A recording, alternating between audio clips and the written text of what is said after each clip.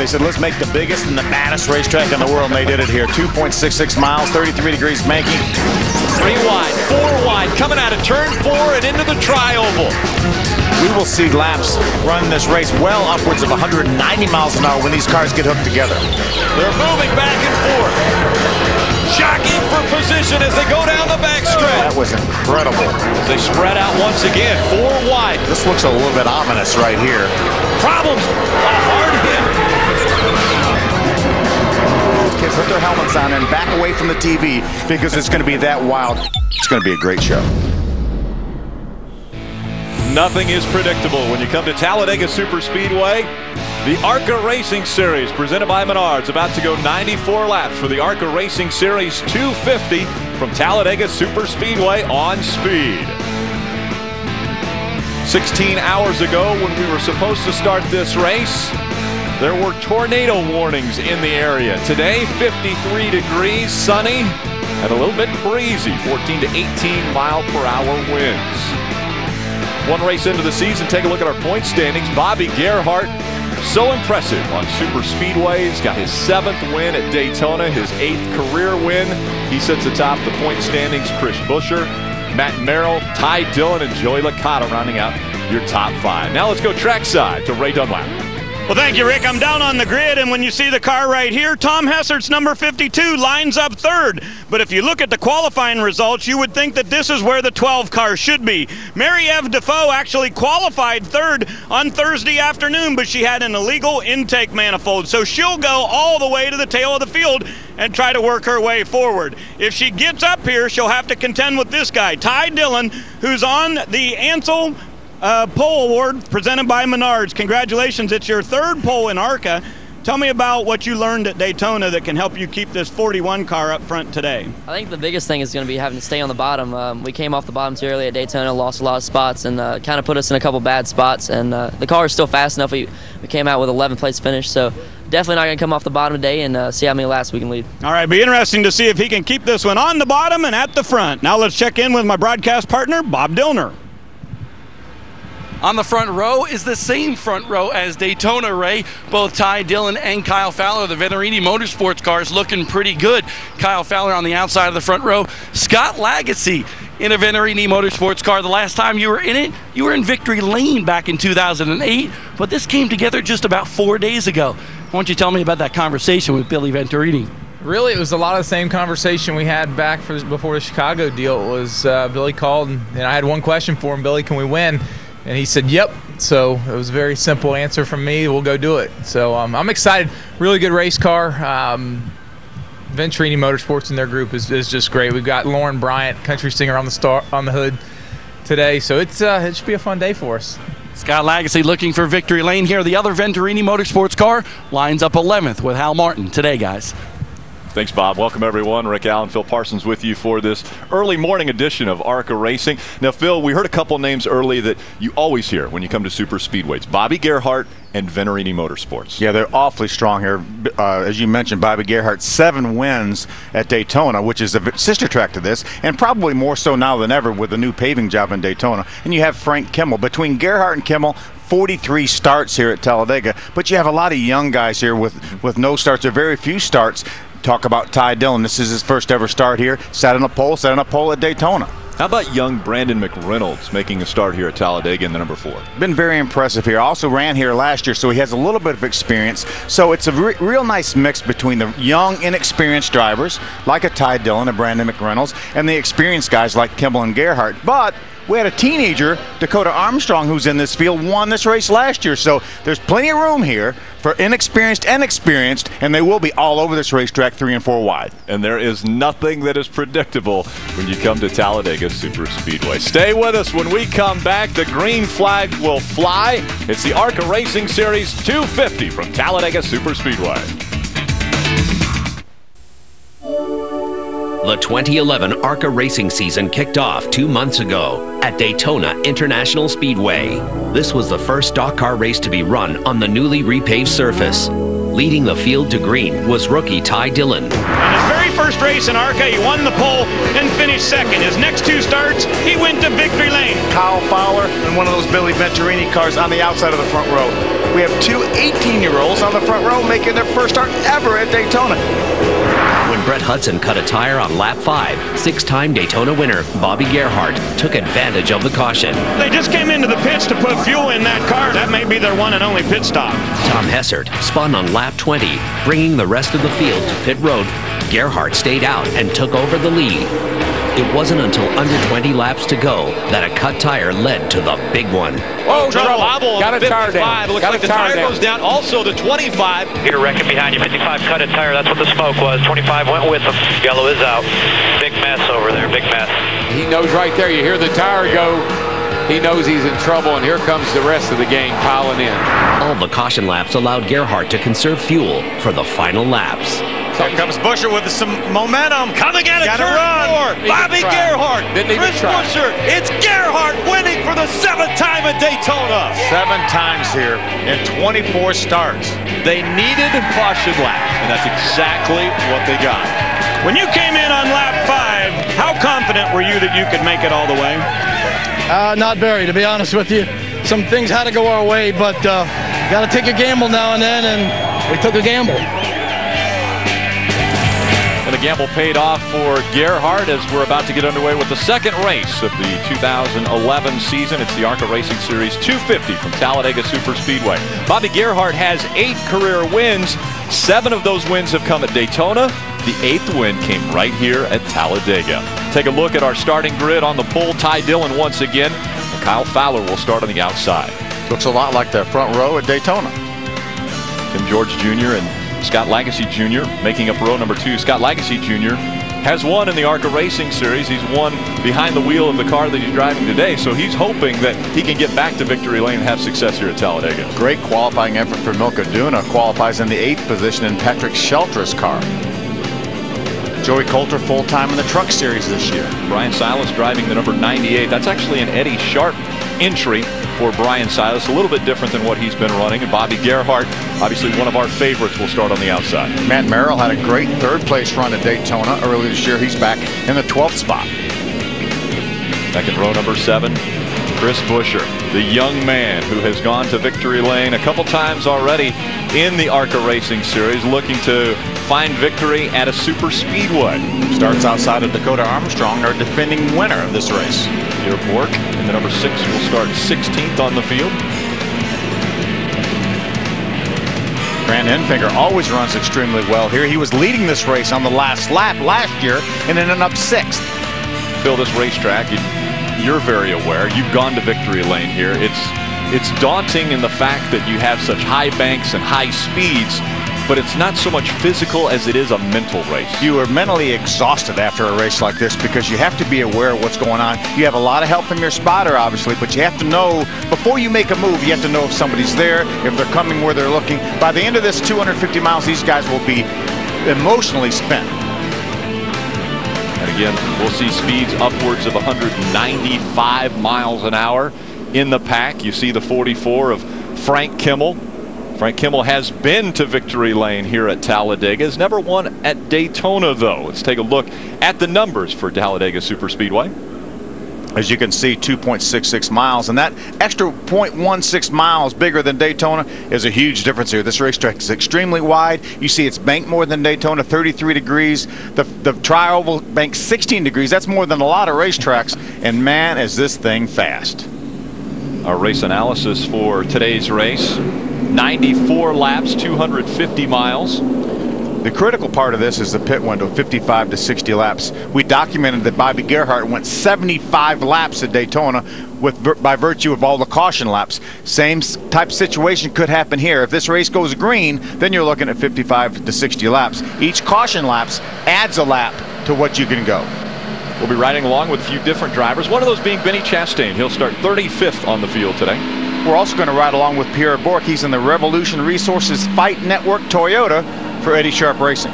Chris Buescher will carry one of our cameras. He's won twice. Both races coming at Toledo today. He starts 14th. We're also going to ride along with the 55 of Hal Martin. That's another Venturini Motorsports car. That's the NOLA Motorsports Park Toyota, and he will start 11th. We ride along with Joey Coulter as well. He was 21st at Daytona earlier this year. He starts 7th today. Let's go back trackside to Ray Dunlap. Well, thank you, Rick. You know, in the early 80s when I started coming to Talladega, it was all Davey Allison in the ARCA series here at Talladega. He won 4, and then Grant Adcox took over. He went to victory lane at this track 5 times. And then in the late 90s, we saw Tim Steele dominate at this track. But the last 13 times they've run ARCA races at this particular track, a different winner in each of them. And today, my prediction is that number expands to 14. I think the 41 car, Ty Dillon, will dominate today's race on his way to his first victory of the season and maybe setting up a good run at the 2011 championship. Bob Dillner? Ray, one of the guys that I want everybody to keep an eye on today starts in the 6th spot. Brandon McReynolds. He's the son of former NASCAR crew chief and one of our colleagues, Larry McReynolds. Well, right now, Brandon McReynolds, a good race car driver, is rideless this year. No rides on the short tracks, no rides in the NASCAR big time. So this is an audition for him. He says he needs a good run today. He's in the Turner Motorsports car and looking very good today for the ARCA Racing Series. Green flag in the air. We are underway with race number 2 of the ARCA Racing Series. Have RCR teammates lined up on the bottom of the racetrack, Ty Dillon and Tim George Jr. Field spreads out early as they enter 1 and 2. The preferred line around this racetrack right at the bottom, the double yellow lines. They can't pass below that double yellow line. They can go down there, but they can't improve their position. And remember, there are a couple different philosophies on how to run this race. You got people like Ty Dillon that want to be up front. Then you have other guys that want to drop to the back in the event that it may be a big one. At our first super speedway race, it was Buescher that followed Bobby Gerhart around the racetrack. Didn't take the opportunity to get out and challenge him, but we know now after he has a race under his belt on a super speedway that he will be challenging for the win here at this super speedway. And we always have to keep an eye on that Bobby Gerhart. Right now, Bobby running back in the 9th spot. Back in the 9th spot in that lead draft. Sitting on the inside of the car, the Lucas Oil Chevrolet. As Matt Merrill, the 32, right behind him. Ty Dillon led the first lap as he did in Daytona. Ty Dillon was dominant early on until pit stops took place, and that's how he lost the lead. And then he had to work his way to try to get back up to the front, but could never get there. And it was very challenging to pass at that newly resurfaced racetrack at Daytona. A line forming at the bottom of the racetrack. Stuck on the outside right now on his own. Looks like the 25 of Scott Lagasse. And I think these drivers are playing it smart right now. Let's get some laps under our belt here. We've got 94 laps here. We're not going to win this thing in the first 5 laps. I think Scott Lagasse would love to be down on that inside line, in line, but he can't get there yet. Door to door with Dakota Armstrong right now in that 22. Still on the outside looking in. There's a gap in front of Dakota. Problem is Scott Lagasse can't get to it. There's a little help coming from behind. Looks like Milko Duna in the 63 car. And Superguard 63 of Milko Duna also on the outside, trying to catch up. See if 2 cars can work better than the pack. If they can hook up. We saw that at Daytona. We haven't seen a lot of it here. A lot of people don't know exactly how to do it. Yeah, the bumping deal and the pushing deal like the Cup Series doesn't really apply that much in this series. Again, these guys and ladies don't really have the experience that the Cup guys do, obviously. And these cars are a little bit different. The new Sprint Cup car is a little bit different than this old style car. This is basically the same car that we ran 4 or 5 years ago in the Cup Series. We're on lap number 4. Out in front of the field, it's Ty Dillon. Tim George Jr. runs 2nd. Kyle Fowler, Tom Hessert, Brandon McReynolds, your top 5. 6th is Joey Coulter, Brian Silas, Bobby Gerhart, Matt Merrill, and Hal Martin are your top 10. A lot of patience being shown right now by all these drivers. And that's really the key. I think when you come to Talladega, you've got to show patience, even when you decide it's time to go out and try to make a pass. You have to be patient and make sure someone's going to go with you or you get hung out. You have to have some help. There's no question about it. That's the problem at Daytona. Nobody was willing to jump out of line. Joey Licata was running 3rd late in the race, jumped out of line. Nobody went with him. He fell back to 6th, but I applaud him for trying it. He was trying to make something happen. Right now, RCR very strong out in front of this field. Tim George Jr. running in the 2nd spot, right behind Ty Dillon. Ty Dillon, grandson to Richard Childress. His brother Austin Dillon running consistently in the Camping World Truck Series. There's Kyle Fowler running in the 3rd spot, one of Venturini Motorsports' entries, and they're always good at this racetrack. As a matter of fact, Bill Venturini went over 200 miles per hour in qualifying back when he was racing here in the ARCA Series. I think he holds the all-time record at this race at 205 miles an hour back in the 80s. Tom Hessert in that Ken Schrader entry, the number 52, currently running in the top 5. He's got a 4th place position holding on to now, and Brandon McReynolds in the 5th spot. Talked about his father, Larry McReynolds, one of our broadcast partners, former crew chief, Daytona 500 winning crew chief. Brandon came here last year, had a great car, had some overheating issues, spent a little bit of time on pit road, but was able to run right with the leaders the entire race. That's a great opportunity for him in the Turner Motorsports Wolfpack Reynolds Chevrolet. Again, that's the same car that Ricky Carmichael ran 4th with at Daytona this year. Mark Rett, who won this race 2 years ago with Justin Lofton, is the crew chief, and there's Mark right there. That's Larry McReynolds right there. That's Larry Mack watching his young man go around this racetrack. Stay with us, more here on Speed, your motorsports authority. Coverage of the ARCA Racing Series on Speed is brought to you by Burger King, home of the Whopper, and by Menards. Save big money at Menards.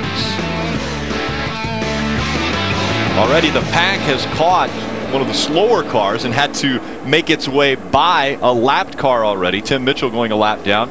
And so the pack moved off of the yellow line, but they all moved off. It was synchronization. Well, Ty Dillon told us that he was going to get to that yellow line, stay there, try to lead a bunch of laps, and he certainly has done that.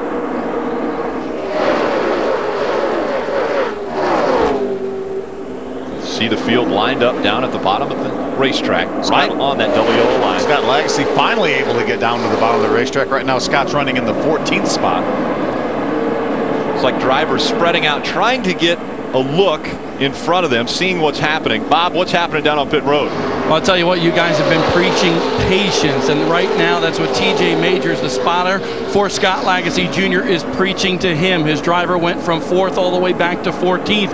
In fact, just a moment ago on the radio, Scott Lagasse came on the radio and said, "Man, I have no love out here." And they said, "Be patient because you've got a good race car." So right now, he just plans to get in line and ride for just a little while and then get that 25 car back to the front when it counts. A lot of experience with TJ Majors spotting for Scott Lagasse Jr. because TJ Majors spots for Dale Earnhardt Jr. Yeah, absolutely. He knows how to do it, especially here at a restrictor plate racetrack like this. So they're in good shape. Again, we're just 8 laps into this thing. We've got 86 more laps. There's our leader right there, Ty Dillon. Look at where the second pack is, though. This is our lead pack. And look how far back you have to go before you get the second pack. And look who's in that second pack, the 44 of Frank Kimmel. Yeah, one of the most experienced drivers we have here. He's following Chad McCumbee. I know those guys hooked up a lot in yesterday's final practice to see how their cars would work together. We have trouble out of the 3. That's Brent Brevac. Brent started this race 25th, and it doesn't look like he's going to have the finish he was hoping for. I think he may have a wheel bearing or something going. You can see that the left front tire is locked up. I would think that he probably had lost a wheel bearing and it's seized it up to the spindle. They also had bad luck at Daytona. He was running 21st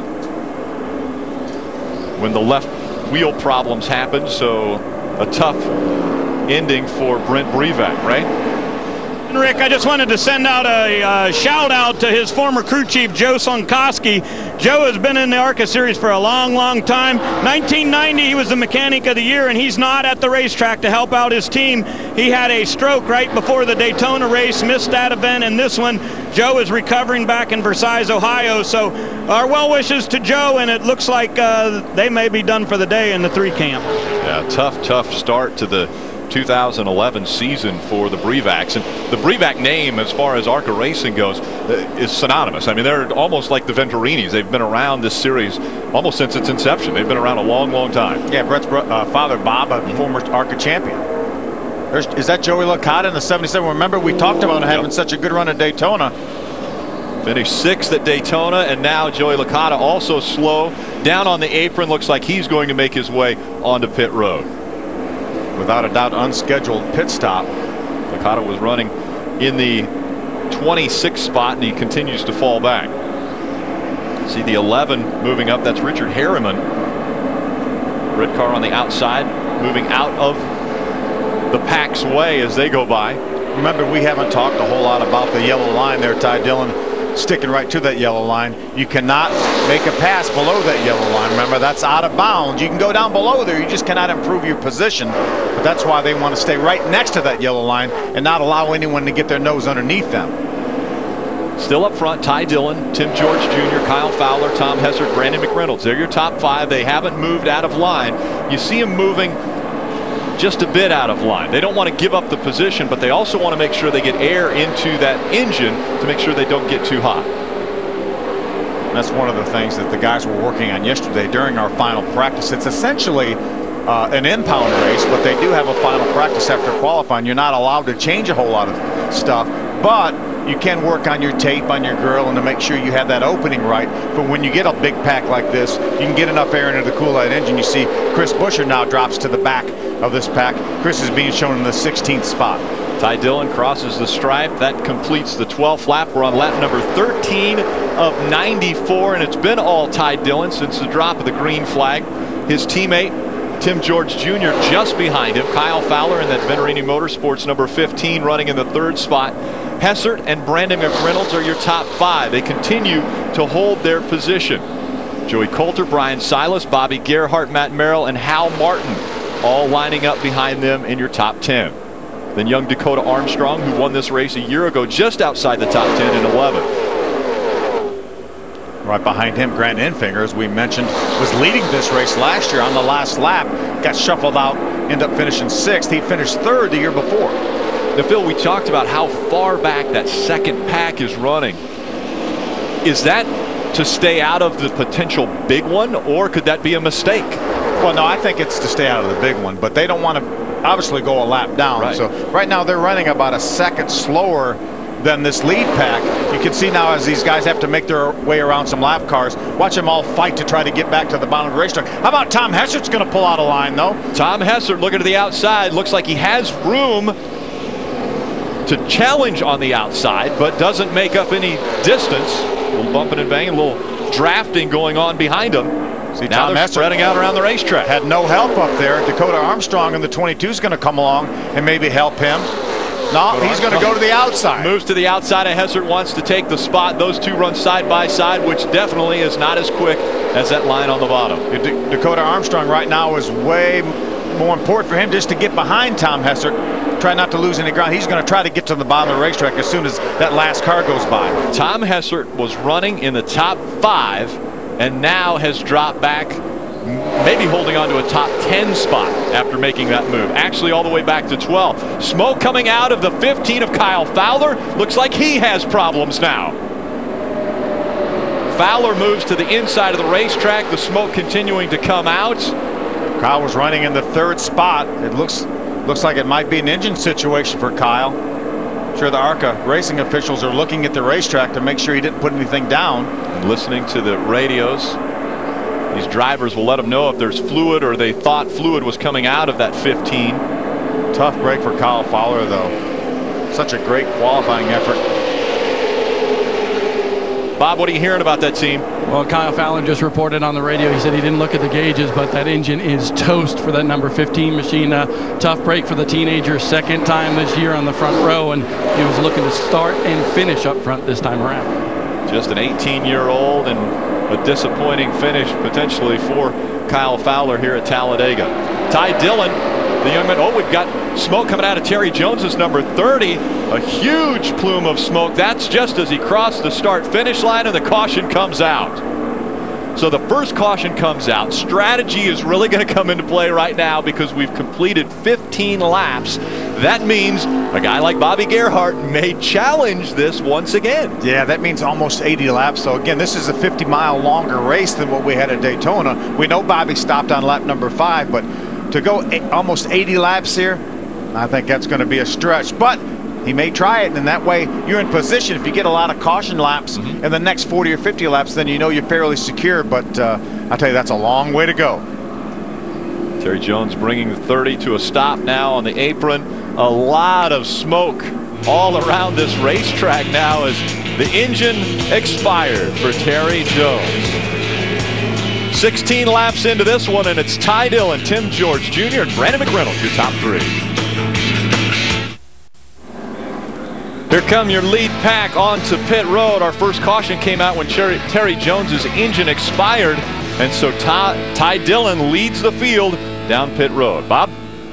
Joey Coulter in that number 16 car. He runs 4th right now, hoping for a great run here today. He's got the Rip It number 16 in his box right now. It'll be a fuel-only stop for Joey Coulter. Right? Down on my end, Bob, it was a tough decision exactly what to do.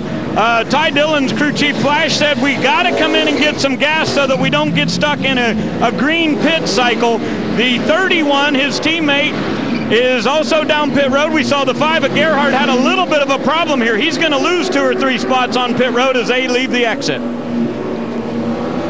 It was Ty Dillon, then Brandon McReynolds that came across the start-finish line 1 and 2 to finish up that lap. Several drivers stayed on the racetrack. The leader, I think, will be Grant Enfinger. Dakota Armstrong, Brian Silas also stay on the racetrack. Right there is Grant Enfinger in the 36 car, the Justin Allgaier Motorsports car.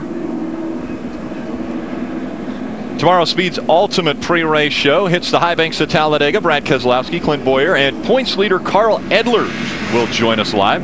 Plus, we'll take a look at the importance of driver-spotter relationships on Superspeedways. NASCAR race day built by the Home Depot from Talladega. That's Sunday, 10 Eastern, live on Speed. Carl who? Edwards. I hope he's watching, by the way.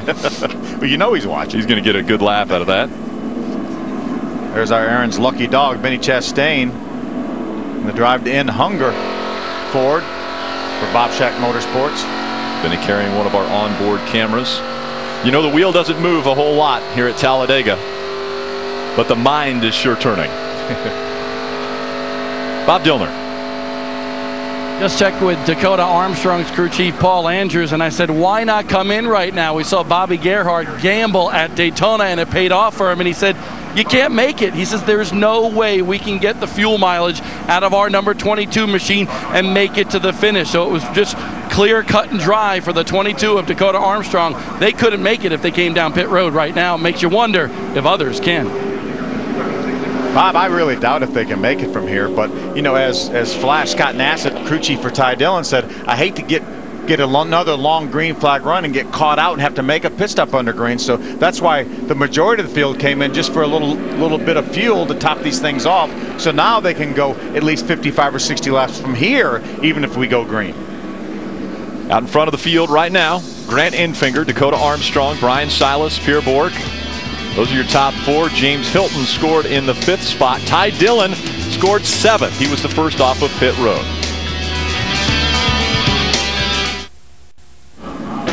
Welcome back to Talladega Superspeedway, the ARCA Racing Series 250, the second event of the 2011 season. 19 races on the schedule for this series, and they go back-to-back on Superspeedways to kick off the 2011 season. Again, Grant Enfinger out in front of the field after the first caution came out. Dakota Armstrong, Brian Silas, Pierre Bourque, and James Hilton, your top 5 right now. Ray Dunlap. Hey, Rick, earlier you were talking about experience up on the spotter stand. Well, for the number 41 of Ty Dillon, they've got Billy O'Day up there talking, and he's been communicating back and forth with the spotter for Brandon McReynolds, saying, hey, we want you to go with us. They said, yes, we're committed to stay right up there and go. But the bottom line here is Richard Childress also on the radio saying it looked to me like Brandon McReynolds has been a little bit aggressive in the corner doing some bump drafting. So let's go communicate with him. We need these 2 cars to finish up at the front of the field. Bob? Well, Brent Brevac in that 3 machine, we saw him with a right front flat a little while earlier in this race. A simple report, the sway bar arm broke on that car, and that's what caused the damage. He has since come in, replaced that sway bar arm, and he's back out in the racetrack right now. There's Frank Kimmel. He came back down pit road for a second time. Frank was one of those drivers that elected to run in that back pack, the second pack. He is full. I'm telling you right now, he got it full of fuel because the overflow, the vent on the back is still fuel is still coming out of it. They got that thing as full as you could possibly get it. And remember, this is the older style fueling systems, right. not like all of NASCAR's using now with that closed system, the vented system, right, where you don't have a catch can man. This is the old style here, so that's why you still have an overflow coming out the back of the car. I know I was talking to Bill Kimmel, Frank's brother and crew chief, yesterday, and they said they've been doing a lot of work on fuel mileage. They saw what Bobby Gerhart did at Daytona. They've been doing a lot of work in that area. Wednesday on a special Car Warriors, the All-Stars face off against Air Force Challengers to create the ultimate Hollywood car of destruction. This time, they only have 36 hours. If you thought 72 hours was insane, think again. All new Car Warriors, that's Wednesday, 9 p.m. Eastern on Speed. Again, out in front of this field, Grant Enfinger, Dakota Armstrong, Brian Silas, Pierre Bourque, James Hilton, Nick Igdalski all stayed on the racetrack. How about Grant Enfinger said, I'm going to take this opportunity to get me a little bit of fuel. Grant decides to duck onto pit road. They'll be giving the field one to go. And so Grant thinks this is the time to fill up. We're going to complete lap number 19. I mean, complete lap number 20. That leaves 74 laps. That is not totally out of the question. So a potential pit road strategy now for Grant Enfinger in that 36. But things have to work so well. You have to get enough caution laps. Daytona, we had a lot of caution laps, and that's what allowed Bobby Gerhart to run those 75 laps. Tom Hessert's in here, Bob. This is the fourth time that Tom Hessert has been on pit road during this caution. He actually went down on the apron, and they're working on the bottom of the left front fender right now, trying to get that pushed out a little bit because it got caved in. But John Monson, his crew chief, has been filling up his car each time he comes in. He's going to try to make it the rest of the way. He's going to stretch it and see if he can go the rest of the distance here at Talladega. Did you see the front of that race car? It was a little bit dirty all around kind of the edges, but right in front you can tell there's been a little bit of bump drafting going on. Bob? A little bit of bump drafting, and also if you looked at the front end of that machine, all sorts of oil on the front nose and the windshield. They really had to clean that windshield hard because remember, Hessert was behind Kyle Fowler, and that's why he dropped back, because he saw that 15 car leaking oil for a couple of laps on that racetrack. Good move by Tom Hessert. Yep. It's amazing how easy and how quickly a windshield can get covered with oil with just somebody spitting just a little bit of fluid. And that solves the riddle of why did Tom Hessert get out of line? Well, he knew something was about to happen big in front of him. I thought he was going for the lead. So. He just wanted to get out of the way and still be able to see. Dakota Armstrong won this race a year ago. And now, because Grant Enfinger ducked onto pit road, Dakota Armstrong is back in front of the field. Brian Silas again driving the 98 today. Still has a relationship with Andy Hillenberg. Andy Hillenberg. As you mentioned, this is a cooperative effort between Andy Hillenberg and Eddie Sharp for Brian here. So a good opportunity. There's Pierre Bourque. That's another one of Eddie's cars. That's a team car to Brian Silas. He's right there behind his teammate. How about mid-70s James Harvey Hilton running back there? He's currently in the 4th spot. He's a former winner here at this racetrack. At this racetrack in the Cup Series. Green flag flies. We're back to racing. About 40 years ago. He won here before most of the guys running this race were born. Exactly. See, Frank jumps to the inside to try to make some moves. On lap 22 of this 94-lap race. Field gets spread out pretty quickly here. Chris Buescher also made an extra pit stop, and he ended up restarting this race in the 25th position. Scott Legacy Jr. back in 21st. Mariette Defoe in 22nd. Again, Tom Hessert back there in 26th. We'll see if they're able to make the move back up toward the front. Again, fuel mileage could come into play depending upon the caution laps that are run. Pierre Bourque on the bottom of the racetrack needs some help. Just in front of him, the 5 of Bobby Gerhart, then the 32 of Matt Merrill duck in front of him. Now Joey Coulter goes by. I think the train's going by right now. There's Hal Martin in the 55. There comes Chad McCumbee. Remember, Chad was leading that second pack before that caution flag. Now he's back up with the lead lap. There's Milka Duna. There's the 51 car of Vaught.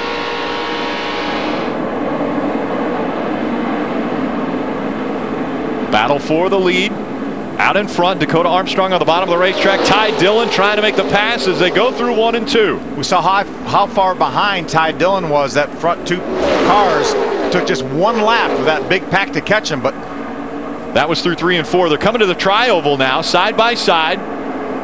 The outside line has helped Dakota Armstrong strung out on the bottom of the racetrack. Ty Dillon takes the lead back. He's got Brandon McReynolds right behind him, and Tim George Jr. running 3rd. Bobby Gerhart running 4th right now. Joey Coulter, the 16 purple car on the outside. He has Hal Martin, the red 55 behind him.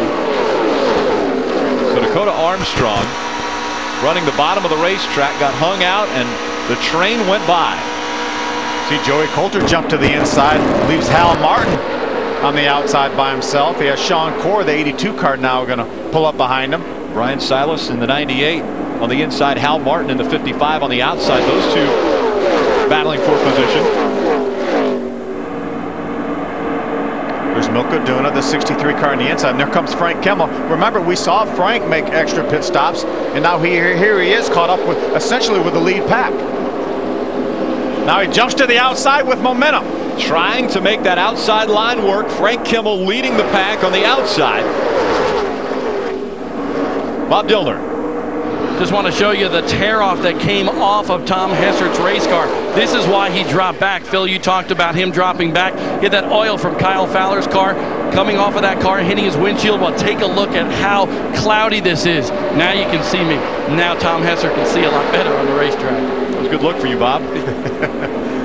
3 wide here at Talladega. This is what we're used to seeing here. See Frank Kimmel, that bright yellow car on the outside, the 44. There's Brett Hudson, the 94, right behind Frank. Grant Enfinger in the 36, way outside that 3 wide. Remember, he waited till there was 1 to go to top off that fuel. He has Chris Buescher, the 17, behind him. Front of this pack running right along the bottom of the racetrack, right along the double yellow line, and then about 7 cars, 8 cars, 10 cars back, you see them going side by side. A second line beginning to form up. We'll see if that line can make its way to the front. Now we see Enfinger ducking down into the lower line, leaving some of those cars hung out on the outside.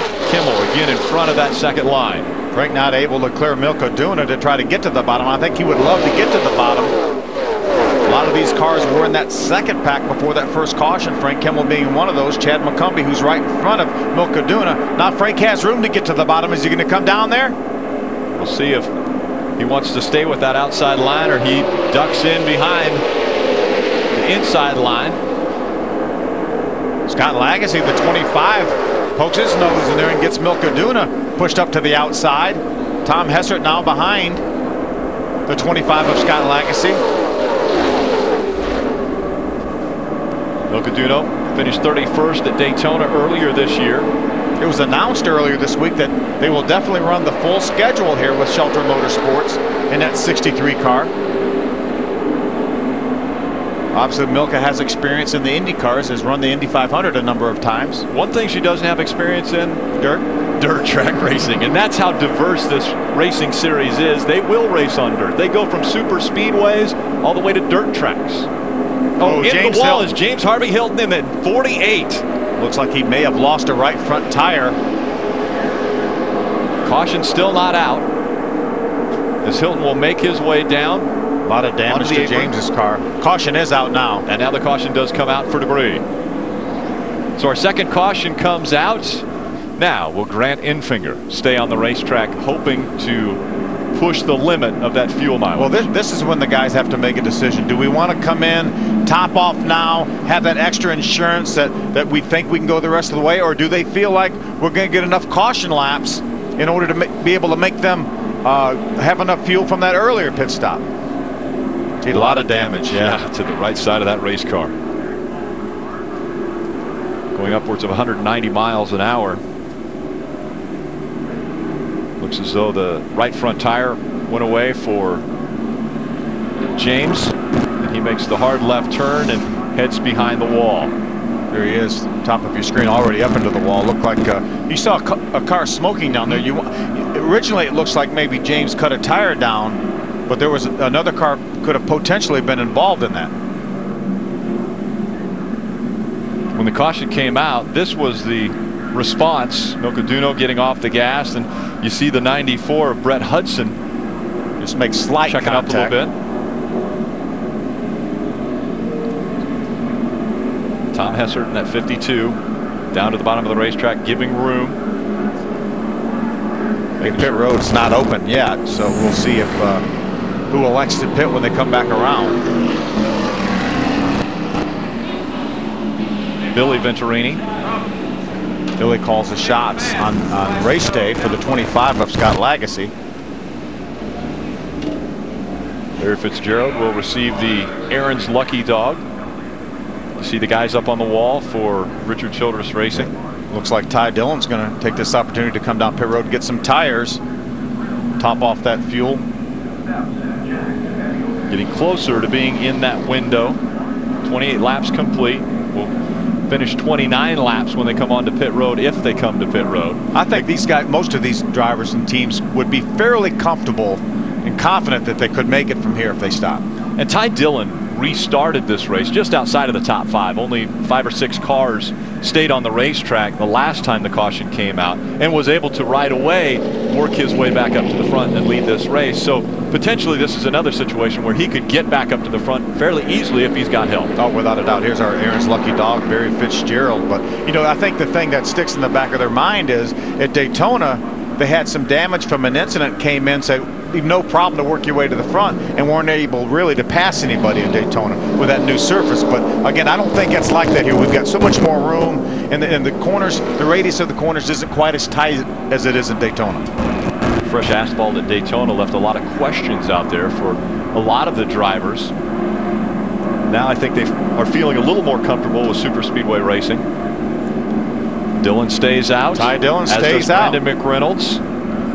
Dakota Armstrong takes the opportunity to come down pit road, as well as the 98 of Brian Silas. Tom Hessert also making the left turn onto pit road. Bob?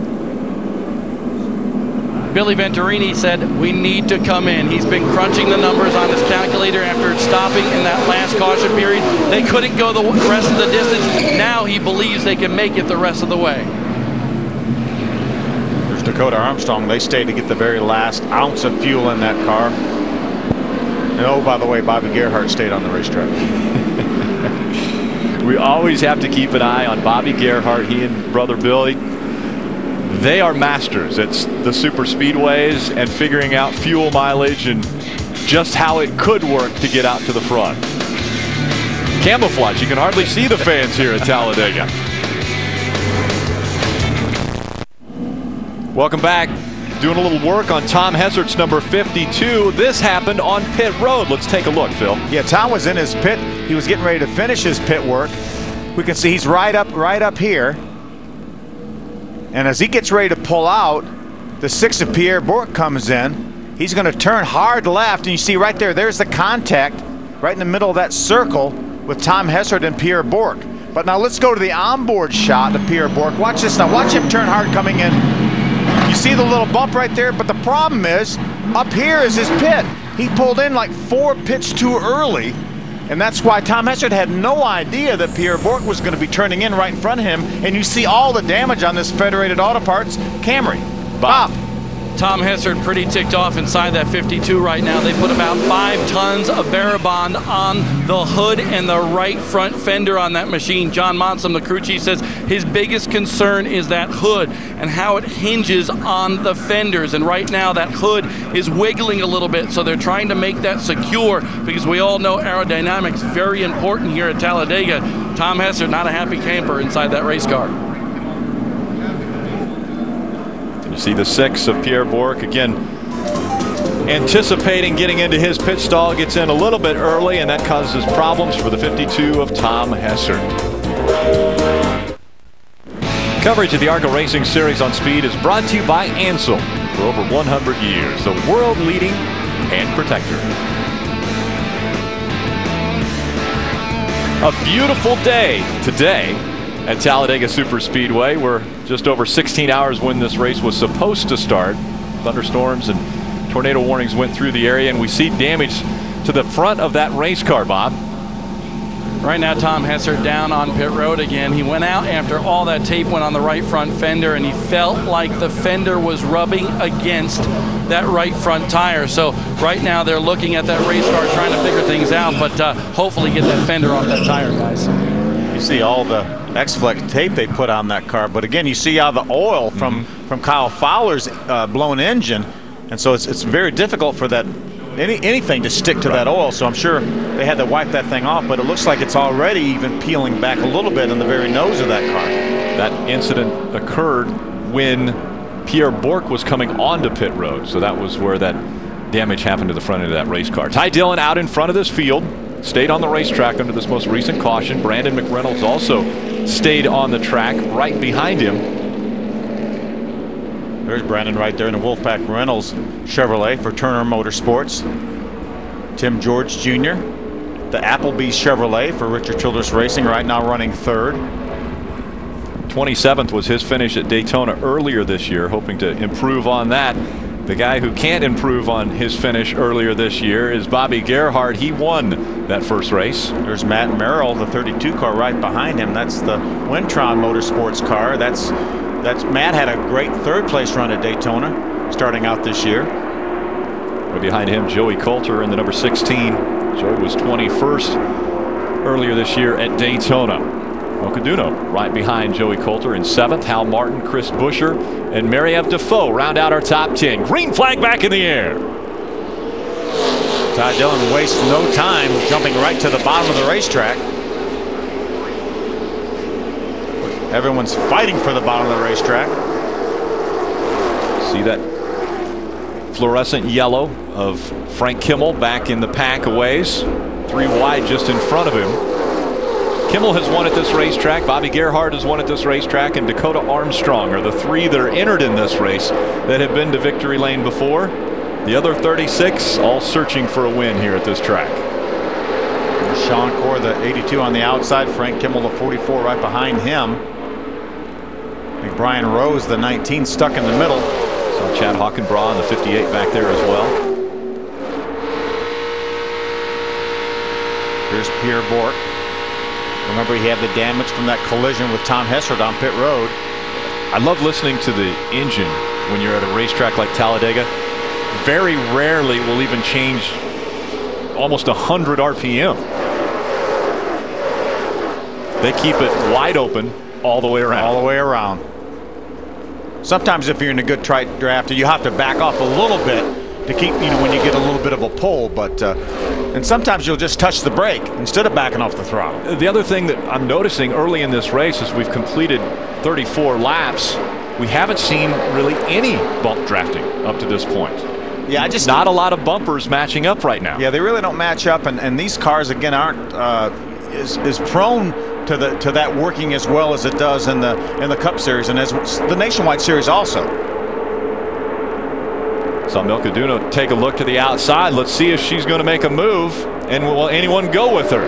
Just in front, Hal Martin in that 55. Looks like she wanted to try to have someone help, like Chris Buescher in the 17, but Buescher stayed on the bottom of the track. It really has to be prearranged. You have to know and talk to somebody. Your spotter has to talk to another spotter, or somebody from your pit has to run down to the other pit, because more than likely they're not just going to jump out and go with you. They're going to actually close that hole up. Now Milka Duno is going to lose some positions here. There is a little bit of a gap right behind the 22 of Dakota Armstrong. She should be able to get in there if she'll turn left now. If she stays on the outside, though, those cars on the bottom will probably close that hole up. And the hole is getting closed up right now. Even as we speak. It's gone. She may find herself at the end of this lead draft by the time she's able to get back in line. The hole just in front of Dakota Armstrong, but that will also close up. But that's also part of learning this kind of racing too. If you don't pull out a line, you don't know what's going to happen when you pull out a line. And we still have a lot of this race to go. We still have 57 laps left in this race, so she has plenty of time to make her way back to the front. But she is going to end up at the back of this lead lap pack. Saw one of the windshield tear-offs flying around the racetrack. That's one thing you don't want to pick up on the front of your race car. If it gets in front of the intake for air into the radiator, you will overheat. So Milka Duno on the outside, still trying to find a way to get in. Chad McCumbee in the 1. Grant Enfinger in the 36. Now Grant Enfinger driving that 36, that's the Allgaier car, and Justin Allgaier has won at this racetrack before. I saw Justin down in the garage area kind of overlooking what was going on with this 36 car during practice. Ray Dunlap, what's happening with Ty Dillon out front? Well, you know, you guys were talking about learning here at this racetrack, and I think Ty is learning a good bit. I told you Billy O'Day, who is Kevin Harvick's spotter, is up on top of the roof. He's also getting some information from his grandfather, Richard Childress, and his father, Mike Dillon, is on the backstretch. So lots of different people giving him info, but on that last restart, Ty got just a little bit too big of a lead, and his grandfather RC came on and said, drag the brake through the corner a little bit and let that group catch back up to you. If you get too big of a lead, they're going to figure it out, and in the future they'll line up and go by you. And there's a lot of experience coming from his grandfather. Oh yeah, he's been around here a long time. Yeah, he knows what it takes to get to victory lane with drivers like Kevin Harvick, Clint Boyer. Dale Sr. won 157 times here. Dale Sr. obviously great success.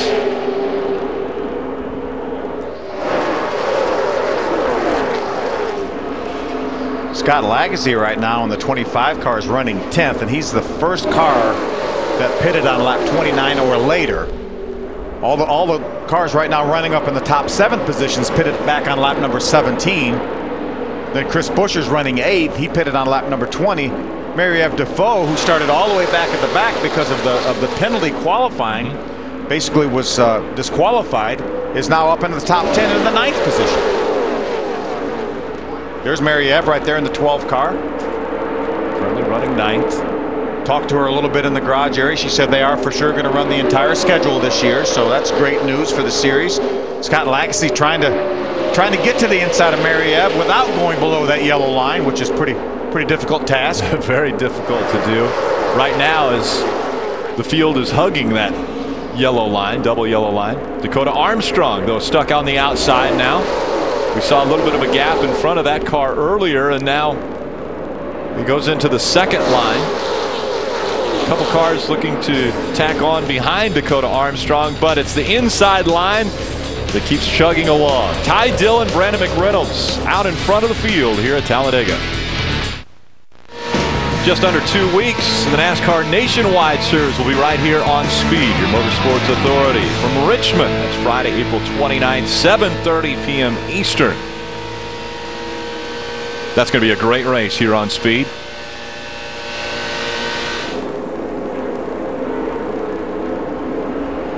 Out in front of this field, Ty Dillon, Brandon McReynolds, Tim George Jr., Bobby Gerhart, and Matt Merrill are your top 5. Frank Kimmel trying to get that second line to move. We haven't seen it get too close to the front yet. See Chad McCumbee, the 1 car right behind Frank. I believe that's Sean Corr behind Chad in the 82 car.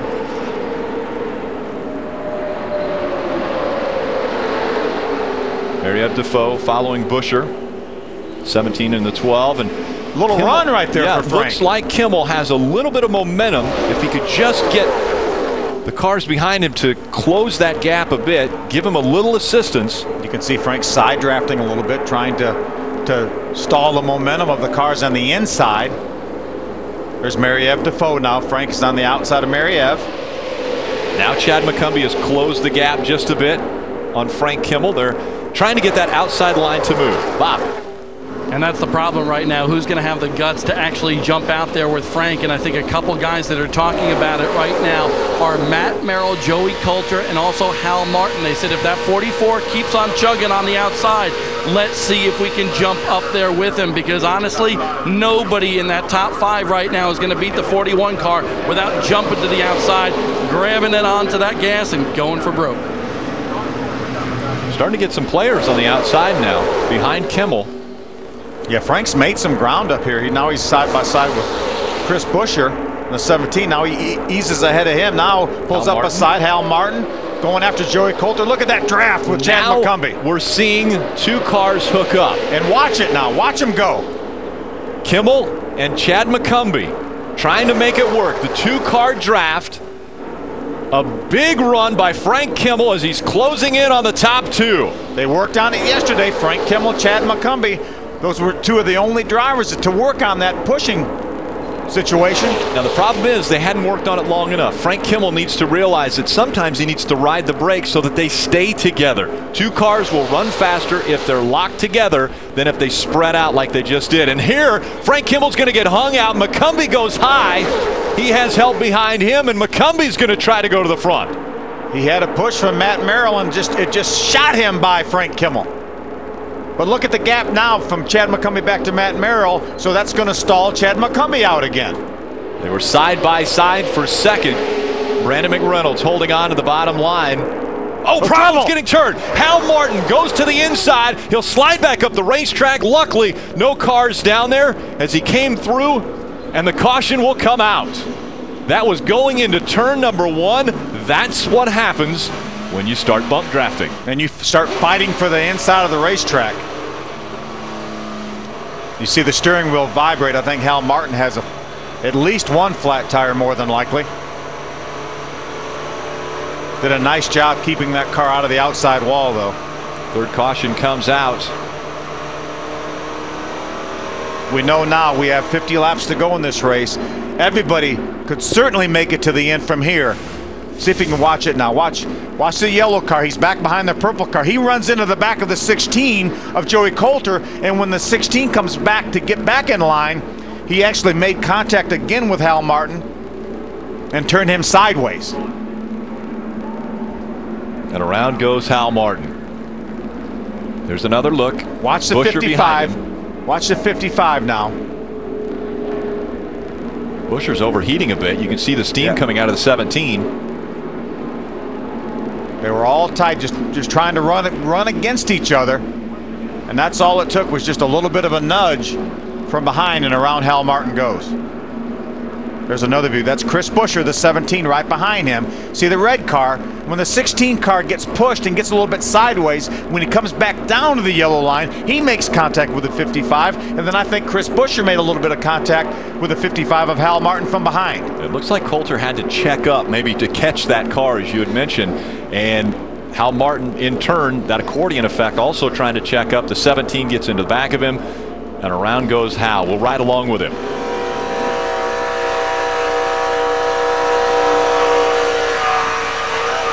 You could hear the contact from behind with Chris Buescher.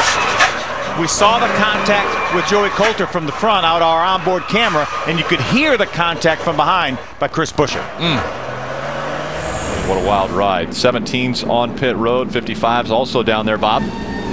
Yeah, and John Quinn, the crew chief for Venturini Motorsports on this 55, just told Hollywood Armstrong right there, the tire changer on the right front, pull that right front fender out, but don't give it a big yank. We just want to make sure it's clear of the tire. So a little doctoring of the right front fender for Hal Martin.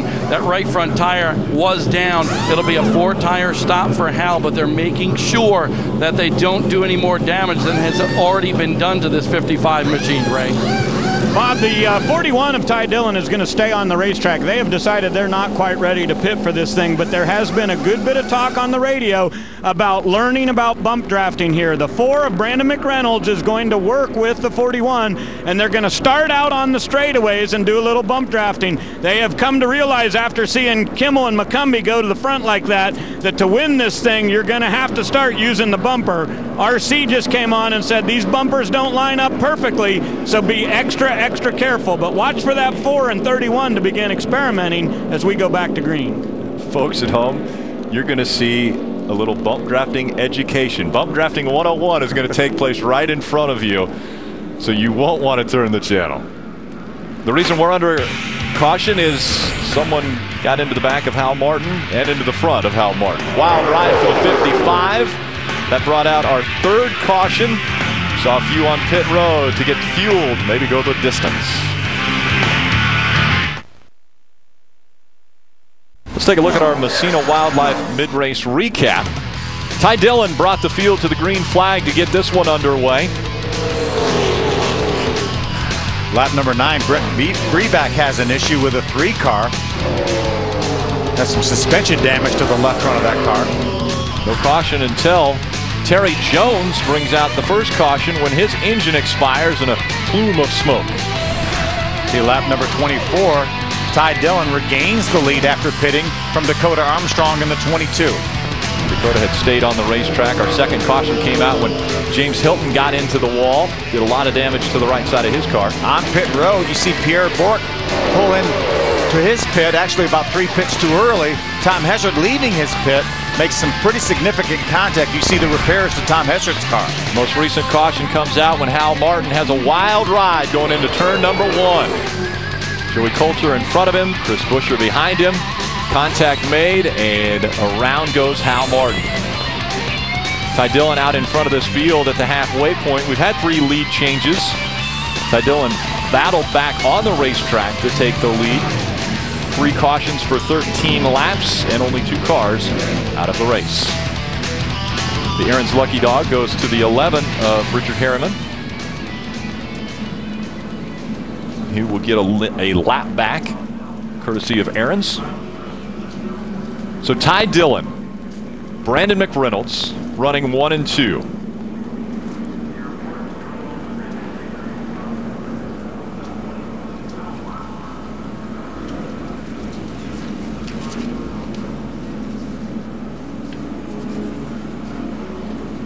Big day tomorrow here on Speed. NASCAR race day. We'll get it underway, then we'll move over to Fox for the Sprint Cup Series race from the high banks here at Talladega. NASCAR Victory Lane will wrap it all up at 7 o'clock Eastern right here on Speed, your motorsports authority. Right now, 4 of our top 5, Ty Dillon, Brandon McReynolds, Tim George, and Bobby Gerhart, all pitted back on lap number 17. Now, I have to believe the fact that they didn't come down pit road on this most recent caution, I have to believe that they may be thinking they may be able to go all the way with the amount of caution laps that we've had. I think it will probably take some more caution laps to do it, but you know, I'm not sure. Ray is the 2 of 41 of Ty Dillon thinking about coming down pit road later? Well, they've got differing strategies, Phil, and a lot of it happens with what they're going to learn here about bump drafting.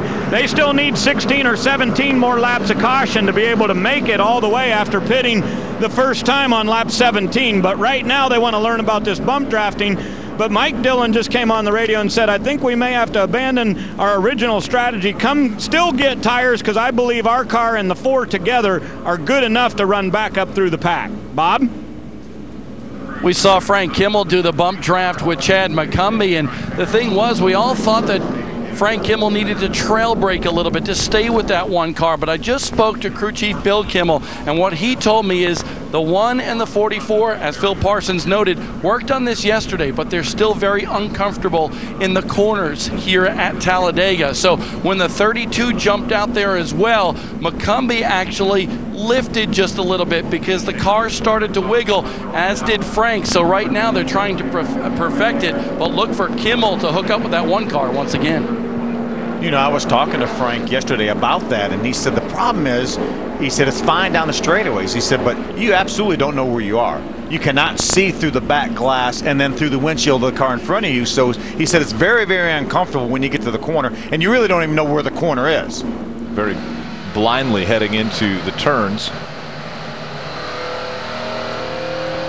Benny Chastain right there, the 75 car. There's Hal Martin. Obviously his steering wheel not vibrating, so no more flat tires for him. What a wild ride though in turn number 1.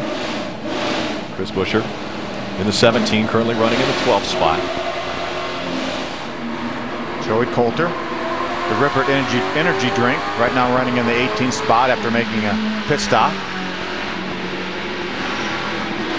Pierre Bourque running 17th. So Ty Dillon once again is bringing the field to the green flag. Things are changing now. Green flag flies.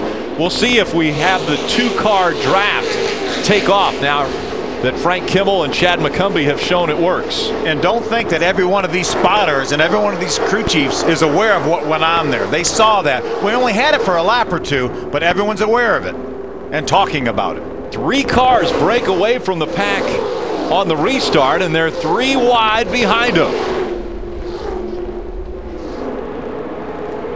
So the 3 cars, Ty Dillon, Brandon McReynolds, and Tim George Jr. trying to work together, and then the pack behind them. Got Chad McCumbee, the 1 car leading that pack. Bobby Gerhart, the 5. There's Frank Kimmel. Between Bobby Gerhart, Frank Kimmel, remember 43 previous starts here at Talladega. 25 for Gerhart, 18 for Frank Kimmel. Scott Lagasse now right behind Frank Kimmel. Sorting it out now, Dakota Armstrong in that 22.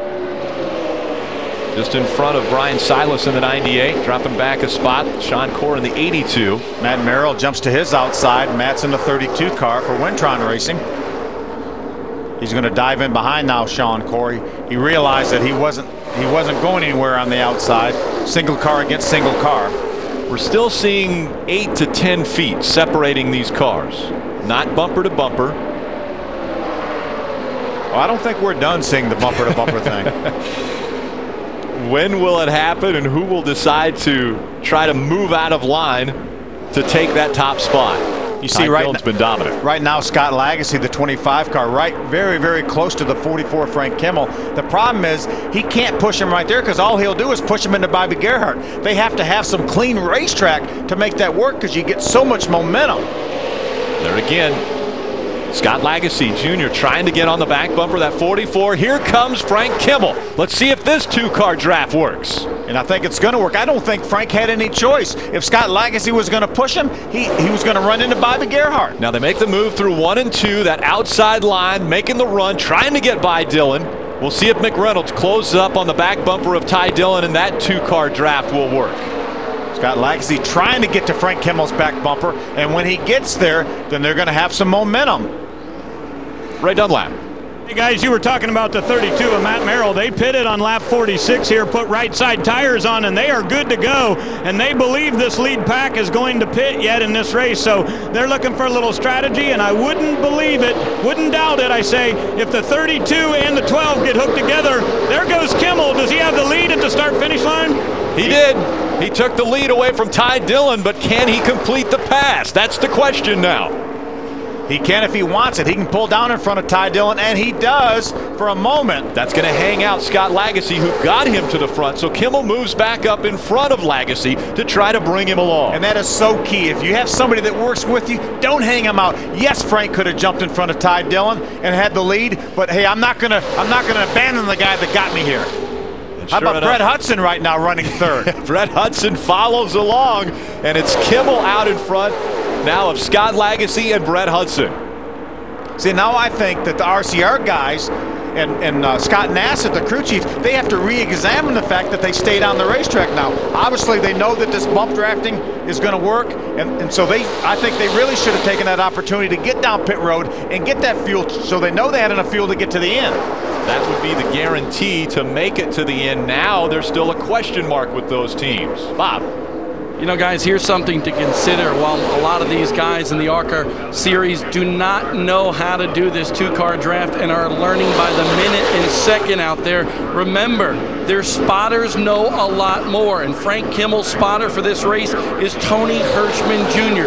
He's the spotter for A.J. Allmendinger, and you should hear him on the radio right now.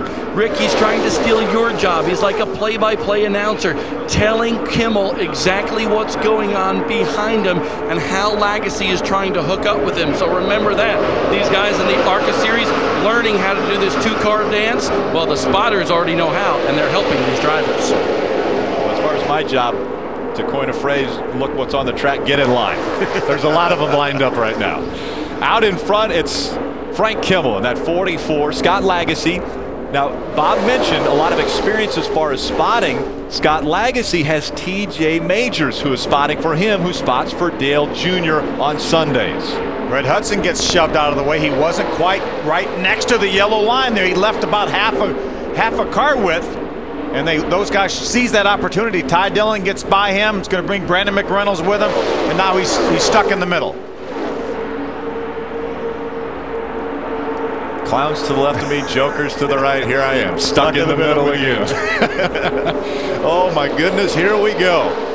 Things are heating up as we pass the halfway point. Just 40 laps to go. Now 39 as the pack goes by the start-finish line and into turn number 1. Frank Kimmel and Scott Lagasse did the two-car draft to get out in front of Ty Dillon. Dillon now back up to the third spot. Brett Hudson is now 14th after running third on that last lap. So Kimmel, can he get to victory lane once again here at Talladega? Stay with us. NASCAR Race Hub Monday through Thursday. Make sure to tune in. Steve Burns gives you all the insight as to what's taking place in the NASCAR world. On Tuesday, a big announcement. The 25 nominees for the NASCAR Hall of Fame will be announced on NASCAR Race Hub. Mike Joy and myself will walk you through that. Kyle Petty will be at the Hall of Fame to talk about those nominees. You want to make sure to tune in to NASCAR Race Hub. See, the leaders having to make their way around a slow car, lap car on the inside of the racetrack. They're able to do that. I'm telling you, every lap that we run under green is making people like Billy Gerhart and Scott Nassett all worrying now about whether they're going to have enough fuel and whether they're going to have to stop. See Ty Dillon looking to the outside of that 25 of Scott Lagasse Jr. And already we've got guys talking from pit box to pit box. Yeah, that's Ty Dillon's team and Brandon McReynolds' team already talking now about what to do. Ty makes his way to the outside of Lagasse for just a moment, then pulls back to the inside. Tim George Jr. in the 5th spot in that number 31. Then Sean Corr in the 82 just behind him. Again, this pack working the bottom of the racetrack. Oh, we had a right front tire. Looks like it went out. That's the 98 of Brian Silas. A hard right turn for Brian Silas coming through turns 3 and 4. He goes down onto the apron. Still no caution. Silas on pit road, and down pit road goes Bobby Gerhart in the 5, trying to avoid that 98. So Bobby Gerhart was slowing to avoid, had to go down pit road, and was doing it at about 180 miles an hour. Brian Silas was coming off the wall, trying to make his way to pit road, and Bobby Gerhart at the last second dove to the inside of him to avoid hitting him. Silas was running in the 7th spot when that problem happened with his race car and got up into the wall. No caution comes out. I know the ARCA racing officials deemed that Bobby Gerhart was just taking an evasive move to avoid Brian Silas, so I don't think any penalty there. But the problem with that is I think it may have cost Bobby Gerhart the draft. It definitely did cost Bobby Gerhart the draft. He's being shown about 6 or 7 seconds behind. I think, take a look at this one. Once again, that 98 of Brian Silas run just off the track, and then, yeah, the right front went out. You could see the fender. You could already. And now the caution comes out. They're saying debris on the racetrack, and I think Billy Gerhart was lobbying for that because he thought that there might be debris after this incident happened. Anytime you have that kind of contact like that I think you're going to have some debris. So I think it's a good move by the ARCA racing officials to bring that caution in. There's Billy Gerhart right there, crew chief and brother. Take a look at this. There's Bobby Gerhart going down pit road at speed. That really shows you how fast these cars are going when they're down there next to people standing on pit wall there, staying right behind pit wall. There's Billy Gerhart saying, wait a minute, why aren't we seeing the caution? That's what he's wanting, is a caution. It really gets the heart rate up when you're standing about 20 feet away from a car going almost 200 miles an hour, 180 miles an hour down pit road. There you see Brian Silas out of his race car. Disappointed, I'm sure. Pit road will remain closed because that car of Brian Silas is parked on pit road right now. And now that we've seen the 2-car tandem able to make their way past the pack, we would expect to see the Ty Dillons and the Bobby Gerharts making their way on. I think they all have to come. I don't think we've had enough caution laps to ensure that those guys can go that far. Again, they pitted back on lap number 80, on lap number 17, so I don't think there's any way that they could make it to the end without coming down pit road right now. A lot of damage to that race car. Running 7th when he got into the wall there. You see the Lucas number 5. Bobby Gerhart back there. Barry Fitzgerald once again grabs the Aaron's lucky dog and will get a lap back in that number 14.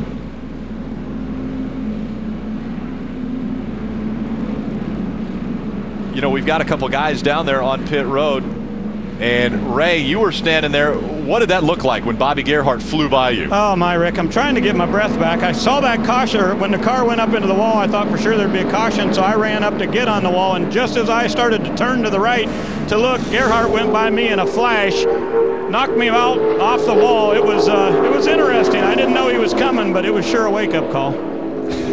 That's amazing right there. And we've seen that before. We've seen that before at these super speedways. I remember Carl Edwards in a Camping World Truck Series race had to avoid an incident. He went down pit road and ended up winning that race, I believe, at Daytona. Sure did. So maybe that's a good thing for Bobby Gerhart. And you remember, not so long ago, we had no pit road speed. Right. I mean, that's how guys would come off the racetrack off turn 4. If they were pitted down towards turn 1, that's about the speed they would come off the racetrack making a green flag pit stop. So dangerous, and thank goodness that they have put the pit road speed into place to try to avoid any incidents. So Kimmel out in front, Scott Lagasse running in the second spot. Ty Dillon is third. McReynolds and Tim George Jr. They're your top 5 here at Talladega Super Speedway. It's the ARCA Racing Series 250 on speed. This Friday, the Music City will be rocked as Todd Bodine, Ron Hornaday, Timothy Peters, and the rest of the world's toughest truckers battle on the concrete. Don't miss the NASCAR Camping World Truck Series from Nashville. That's next Friday, 7:30 Eastern, live on Speed, Motorsports Authority. Johnny Sauter, our most recent winner in the Camping World Truck Series. Big win coming at Martinsville. Bob Dillner. Hey guys, had a very interesting conversation with Frank Kimmel's crew chief, Bill Kimmel, and of course they're just a hoot to work with in the ARCA Racing Series. And I said, Bill, how close are you? I said, can you make it? He goes, I hope. I said, well, how close? He says, real close. I said, well, have you won in a while? He goes, no, we haven't, and that's why we're going to stay out there. We're real close. We don't know if we can make it, but we're sure going to try. That's a pretty big gamble. Their last victory came in 2008 at Salem, so it's been quite some time. That was win number 74 for Kimmel. He's still 5 behind Iggy Katona. And we're seeing Bobby Gerhart make his way onto pit road now. That's about 130 miles an hour slower than the last time. You know, Frank Kimmel's worried about having enough fuel. He pitted on lap number 32. Ty Dillon, Brandon McReynolds, Tim George stayed on the racetrack. They pitted on lap number 17. Chad McCumbee also on pit road now. Looking at the front end of that race car. They've got it full of fuel. And away he will go. Bobby Gerhart now in his stall, right? Right side tires go on this Lucas Oil Chevrolet. They're going to go ahead and do 4. They made a big wedge adjustment also. 4 tires and fuel here. Gerhart not going to have his same drafting partners when he goes back to the racetrack, but he said they knew they weren't going to be able to make it. He felt like tires and fuel may be the advantage. Pierre Bourque also coming off of pit road, that number 6.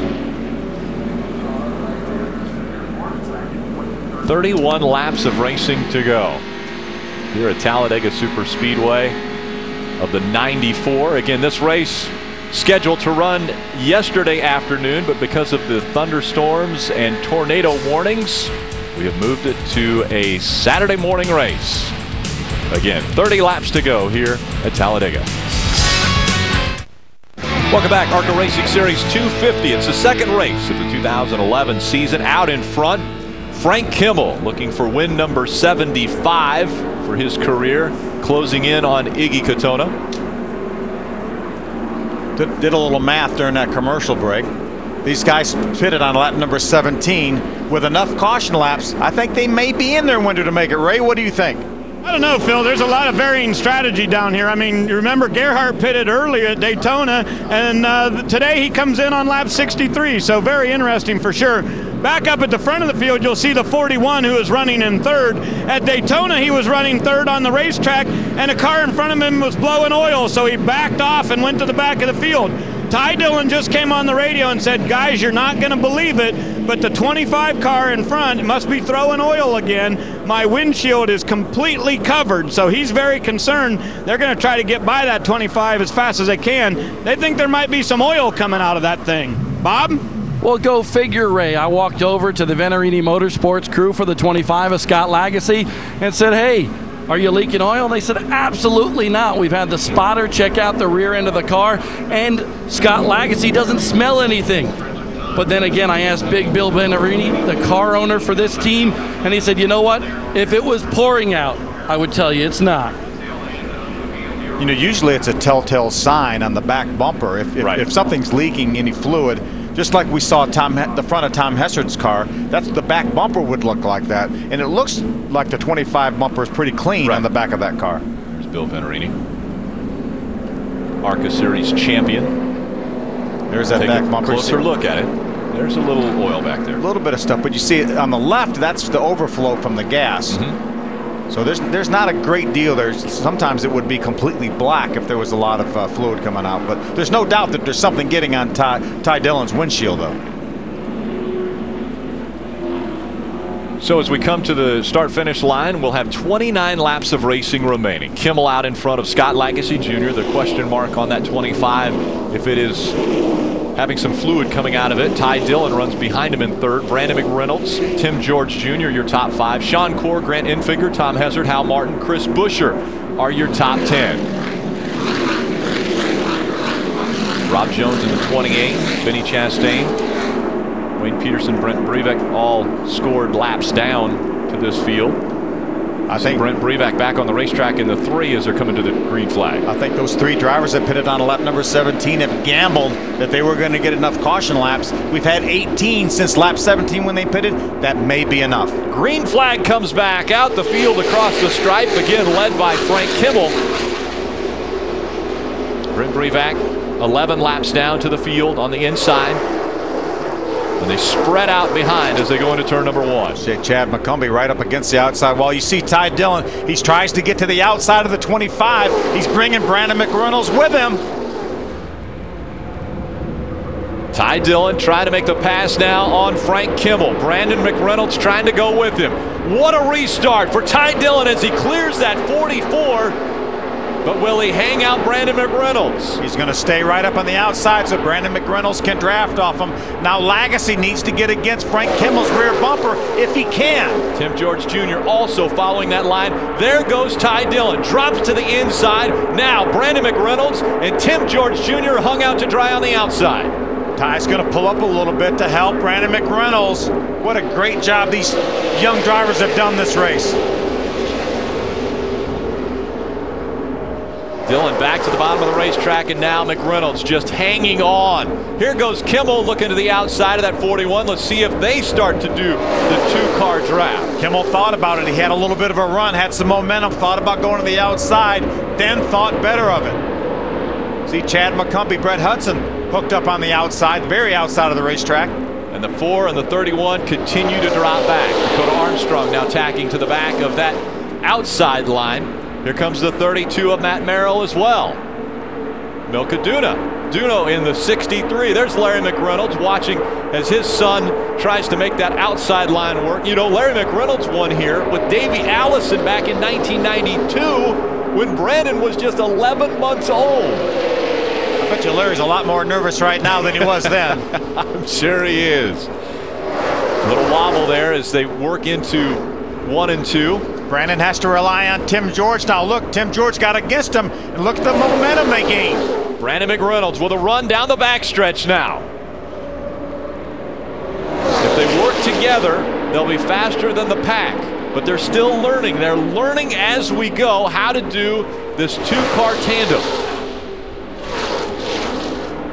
You see, they break away when they get to the corner. If they could stay hooked up, then they would just drive around this inside line. They would check out on that inside line. But again, not a lot of practice doing that. And so a little hesitant. Now you see Dakota Armstrong making the move with Matt Merrill just behind him. And watch the momentum they get. Matt couldn't stay hooked up with him. That's the key, is you have to stay hooked up. And Brandon McReynolds moved to the outside of Dakota, or in front of Dakota Armstrong to try to get a push from the 22. Pretty smart move by the young man. Absolutely. Wise beyond his years. So the inside line being led by Ty Dillon. Frank Kimmel running second. Lagasse Jr. is third. Sean Corr in the 82 scored fourth. The battle is for fifth On the inside, that's Grant Enfinger in the 36. The outside is the 4 of Brandon McReynolds. Ray.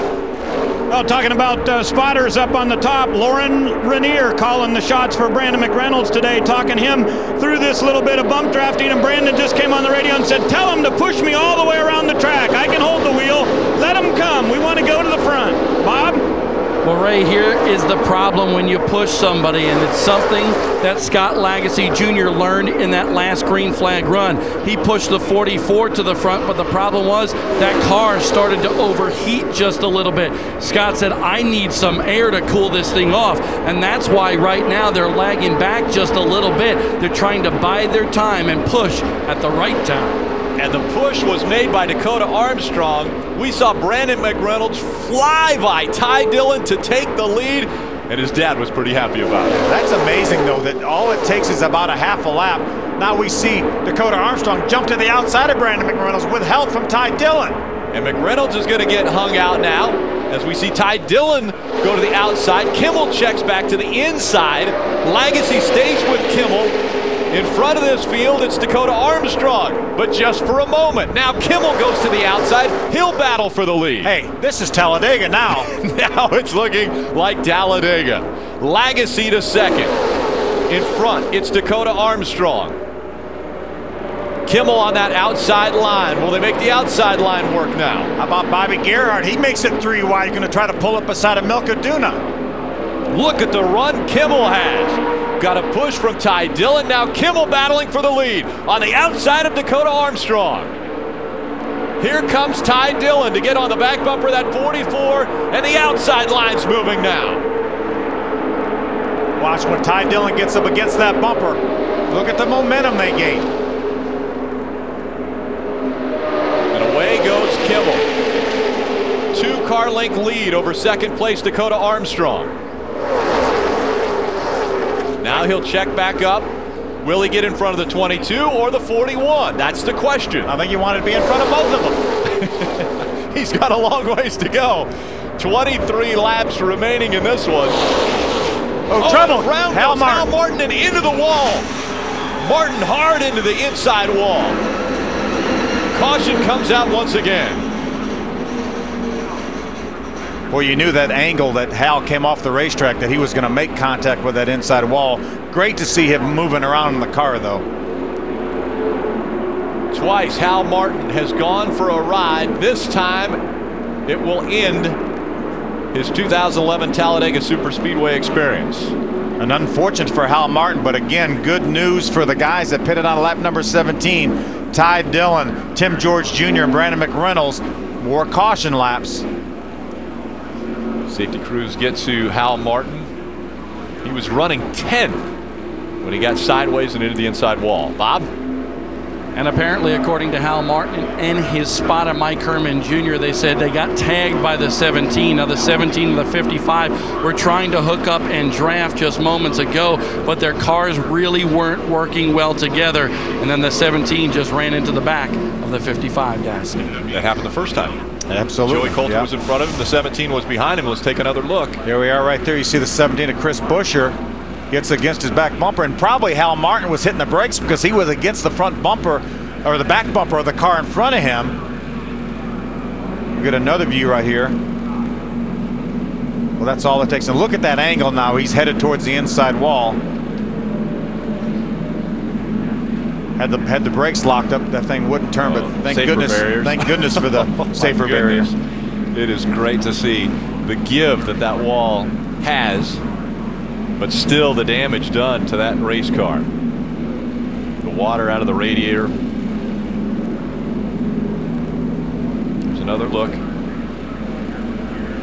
He just got against him, and it pushed him headed towards the outside wall. Then I think Hal probably corrected.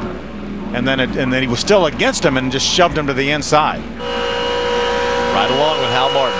This one's going to sound difficult.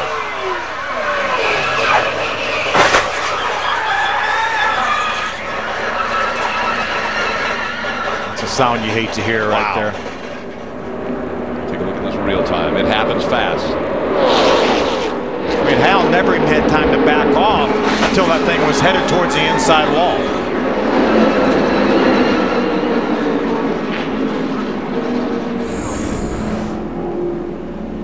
It was the 17 of Chris Buescher that was right behind him. You can see the wear on the front of that race car, and it's just where it starts to angle back, which almost gives a lifting motion to the car in front of them. Could very well, because these cars aren't like the Sprint Cup cars. These cars aren't exactly alike, you know, in the front ends. They'll put that car up on the rollback and take a look at the impact this wall takes. Flexes as the 55 slams into it on the backstretch. Hal Martin out of that race car. We're under caution once again. Kimmel out front. Coverage of the ARCA Racing Series on Speed is brought to you by Messina Wildlife Management. Stop animal damage with Messina Wildlife Management. And by Aaron's. You don't need credit. All you need is Aaron's. It's a beautiful day here in Talladega for the ARCA Racing Series 250. Quite a difference from when we tried to start this race yesterday at 4 o'clock when the thunderstorms came through. Now let's head to pit road and Ray Dunlap. Well, we talked about it being a learning experience here at Talladega. The last thing that Ty said on the radio was, woohoo, this is fun. Yeah, he's finally getting to race a little bit. We led there for a long time, and now he gets to race a little bit. But he's doing a heck of a good job.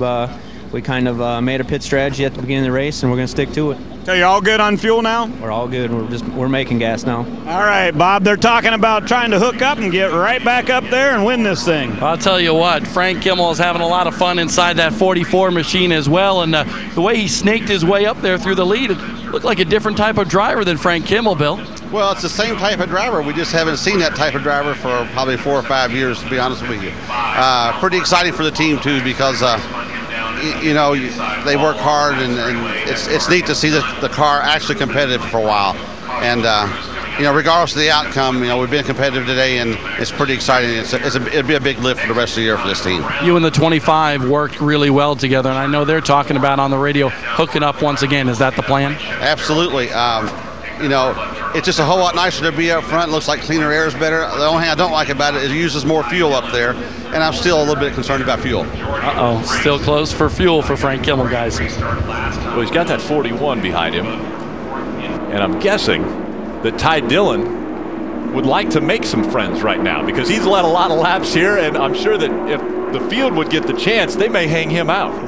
I was listening to Billy O'Day, his spotter, and he said, hey, Ty, I think everyone behind you would just as soon you be at the back. We better figure out how to work with that 44, stay up front till the end. Green flag back in the air, 19 laps to go. Kimmel on over a 2-year dry spell as far as getting to victory lane. Can that all change today? See Bobby Gerhart lurking back there. Bobby's just outside the top 10 right now.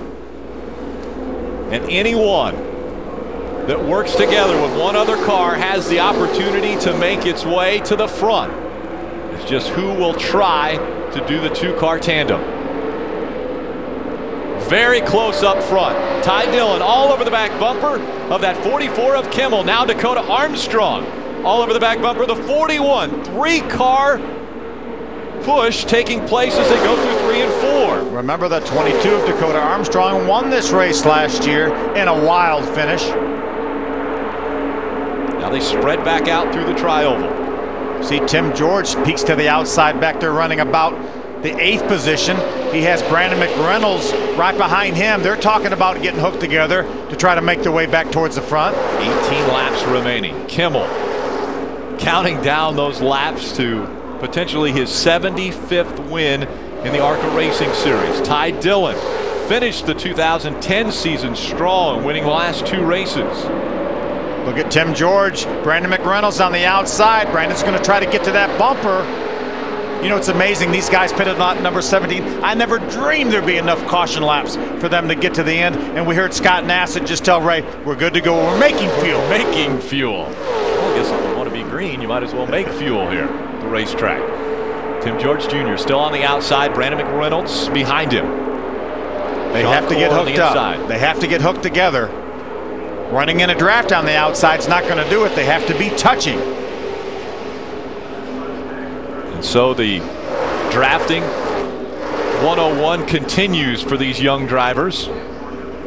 But it's the veteran that's out front. Frank Kimmel in front of young Ty Dillon. Continuing to lead laps at Talladega Superspeedway. Second pack now has joined this first pack. Brandon jumps back to the inside. Tim George Jr. on the outside. Will he get hung out? I think Brandon tried it for a couple laps. They weren't gaining any ground, so he decided to jump back to the inside. Coming into this race, Frank Kimmel leads the all-time ARCA Speedway or Superspeedway lap leaders. Coming in, he led 2,645 laps in 80 races, and he's adding to that number today. Chris Buescher on the inside. You saw Tim George on the outside. There's Brandon McReynolds. They've reversed it. They have Brandon out front now, Tim George behind. We'll see if Tim George will tuck onto the back bumper. See Chad McCumbee right behind Tim George. We know Chad can do it and has done it in this race. See the shadows. You can see there's a big gap between those two cars. Now Chris Buescher moves up. Not wanting to get left out. It's all about timing. When you come to Talladega, you've got to move in front of the right car at the right time or get hooked up at the right time to make your passes. This is the Talladega we've known and loved for over 40 years now. Grant Enfinger jumps to the outside to get in front of Chris Buescher. Now they're 3 wide. Now Brandon McReynolds to the inside. Will he try to get behind that 17 of Buescher? He's in front of him now. It's Grant Enfinger that he'll try to tuck in behind. Meanwhile, the guys up front staying in line. And at the bottom of the racetrack, no one looking out in the top 5 cars. Dakota Armstrong now moves to the outside of Ty Dillon. Ty Dillon holding on to that second spot. Dakota Armstrong trying to get help from Matt Merrill in the 32. Did not have enough help to make it work. Grant Enfinger in the 36 in front of the 4 of Brandon McReynolds on the outside line. But again, they're not bumper to bumper. So it's not rocketing them to the front as we've seen 2-car tandems do. Brandon McReynolds peeked to the outside for a moment of Grant Enfinger, looking to maybe make it 3 wide. Now Grant Enfinger jumps to the outside of Matt Merrill. 14 laps remaining. Kimmel and Ty Dillon. 2 cars out in front. 3 wide behind them. Dakota Armstrong. Stuck down in the middle. Country, right in the middle. Here comes Grant Enfinger on the outside. A lonely spot for Dakota Armstrong as Dakota will fall back. Grant Enfinger with the run on the outside. He's got Brandon McReynolds working behind him. He will battle for the lead as they go through 3 and 4. If Brandon could get just a little bit closer, but sometimes you're flat on the floor and you can't get any closer. And it moves back. Kimmel, Dillon on the inside. Enfinger moves to the outside, trying to take second away from Dillon as the stripe. It's Enfinger in second, Dillon in third. McReynolds 4th, Legacy is 5th.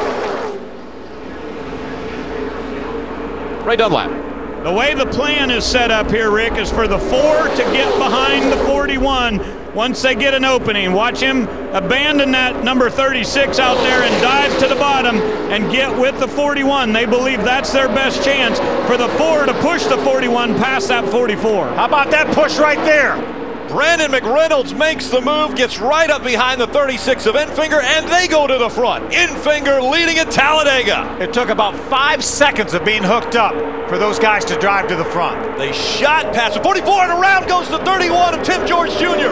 Right across the nose of Frank Kimmel. Back up the racetrack goes Tim George Jr. and the caution comes out.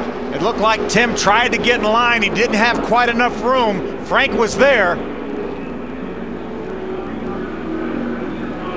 And it's a 1-car incident. How about that for Tim George Jr.? Right in the middle of that lead pack, and it's a 1-car incident. Slides back up the racetrack, but no one near enough. And so everyone avoids. Tim George Jr. keeps it going. See how much damage Frank Kimmel has from that incident. Quite a bit of damage to the right front corner of that Menards Ford.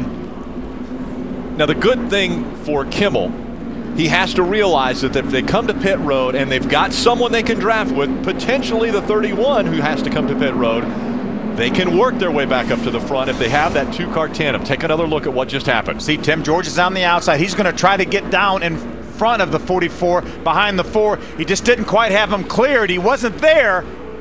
Frank held his ground. I don't think he had time to even slam on the brakes and let him in if he'd have wanted to. And if he would have, the accordion effect, he probably would have got run into the back of and got spun around, and then we would have had a big one. So probably the right thing for Frank Kimmel to do. Here's another view of it. Now watch. The 31's going to try to come down to the inside behind the 4. You see Frank's right front corner is up almost to the back of the rear tire. Frank does a nice job avoiding that grass. What an amazing job by Frank Kimmel there. A car sliding across the nose, and he's able to pretty much keep it at speed going through the tri-oval. Frank stays on the racetrack. Does not come down pit road. Tim George Jr. making his way onto pit road. The only casualty, it looks like, was the cone to the entrance to pit road. Welcome back, ARCA Racing Series 250 here on Speed, your motorsports authority. Out in front of this field, it's Grant Enfinger. We're under our 6th caution. As we saw the 31 of Tim George Jr. go around, the Aaron's lucky dog is Brent Brevak in that number 3. So he'll get one of his laps back. Had problems early on in this race and is 11 laps down to the field. That means there's 25 cars right now on the lead lap. Bob Dillner.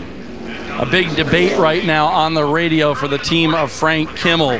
When they hit the 41 car, it did some damage to the right side of the nose where that nose meets up with the fender, and right now they're trying to decide whether or not to come down pit road. Tony Hirschman Jr. is the spotter. I mentioned that before. He says, I think we're going to be okay, and honestly, Bill Kimmel and the boys down here just gave them go ahead to stay out. Frank Kimmel, despite that damage, will stay out on the racetrack. Yeah, that's great news for Frank Kimmel not to give up all that track position. You can see there, I'm just a little bit worried about the front edge of that fender rubbing on the tire, but a lot of times that'll make its own clearance. You see that you want that fender out flush with the outside of the tire, and it's not now. It's inboard of that. Yeah, you would hate to see a right front tire cut down, especially at Talladega, where we've seen speeds of 185 plus miles an hour here today. And aerodynamics are so critical. You want that fender as tight as you can get it, so that's why any kind of nudge from anything like that gets a little bit too close. You can see Milka Duna, they're doing a little bit of work on her front, the front of her car. You can see the hood bloused up a little bit. So made a little contact out on the racetrack. Milka Duna will go back out. In front, though, it's Grant Enfinger. Brandon McReynolds running second. Now, we talk about dance partners. Who is going to work with who as we're under 10 laps of racing to go? And then maybe who's going to work with who on the last lap. Exactly. I mean, you don't want to make your move too early here because that same thing that you do is available to everybody else. Larry McReynolds probably more nervous than he was back here in 1992 when Davey Allison went to victory lane, and we're seeing problems out of the 4. He's wiggling. Could he be out of fuel? I guess he must be out of fuel. He's trying to wiggle it. Remember, last pitted on lap number 17. Ray just came on the radio, said the engine stopped, not running. Going to try to come to pits. The guys are up on the wall. They've got a fuel can. That's got to be making the 41 and some other guys think a bit. He was running second. And fuel, the big question now, can he get around?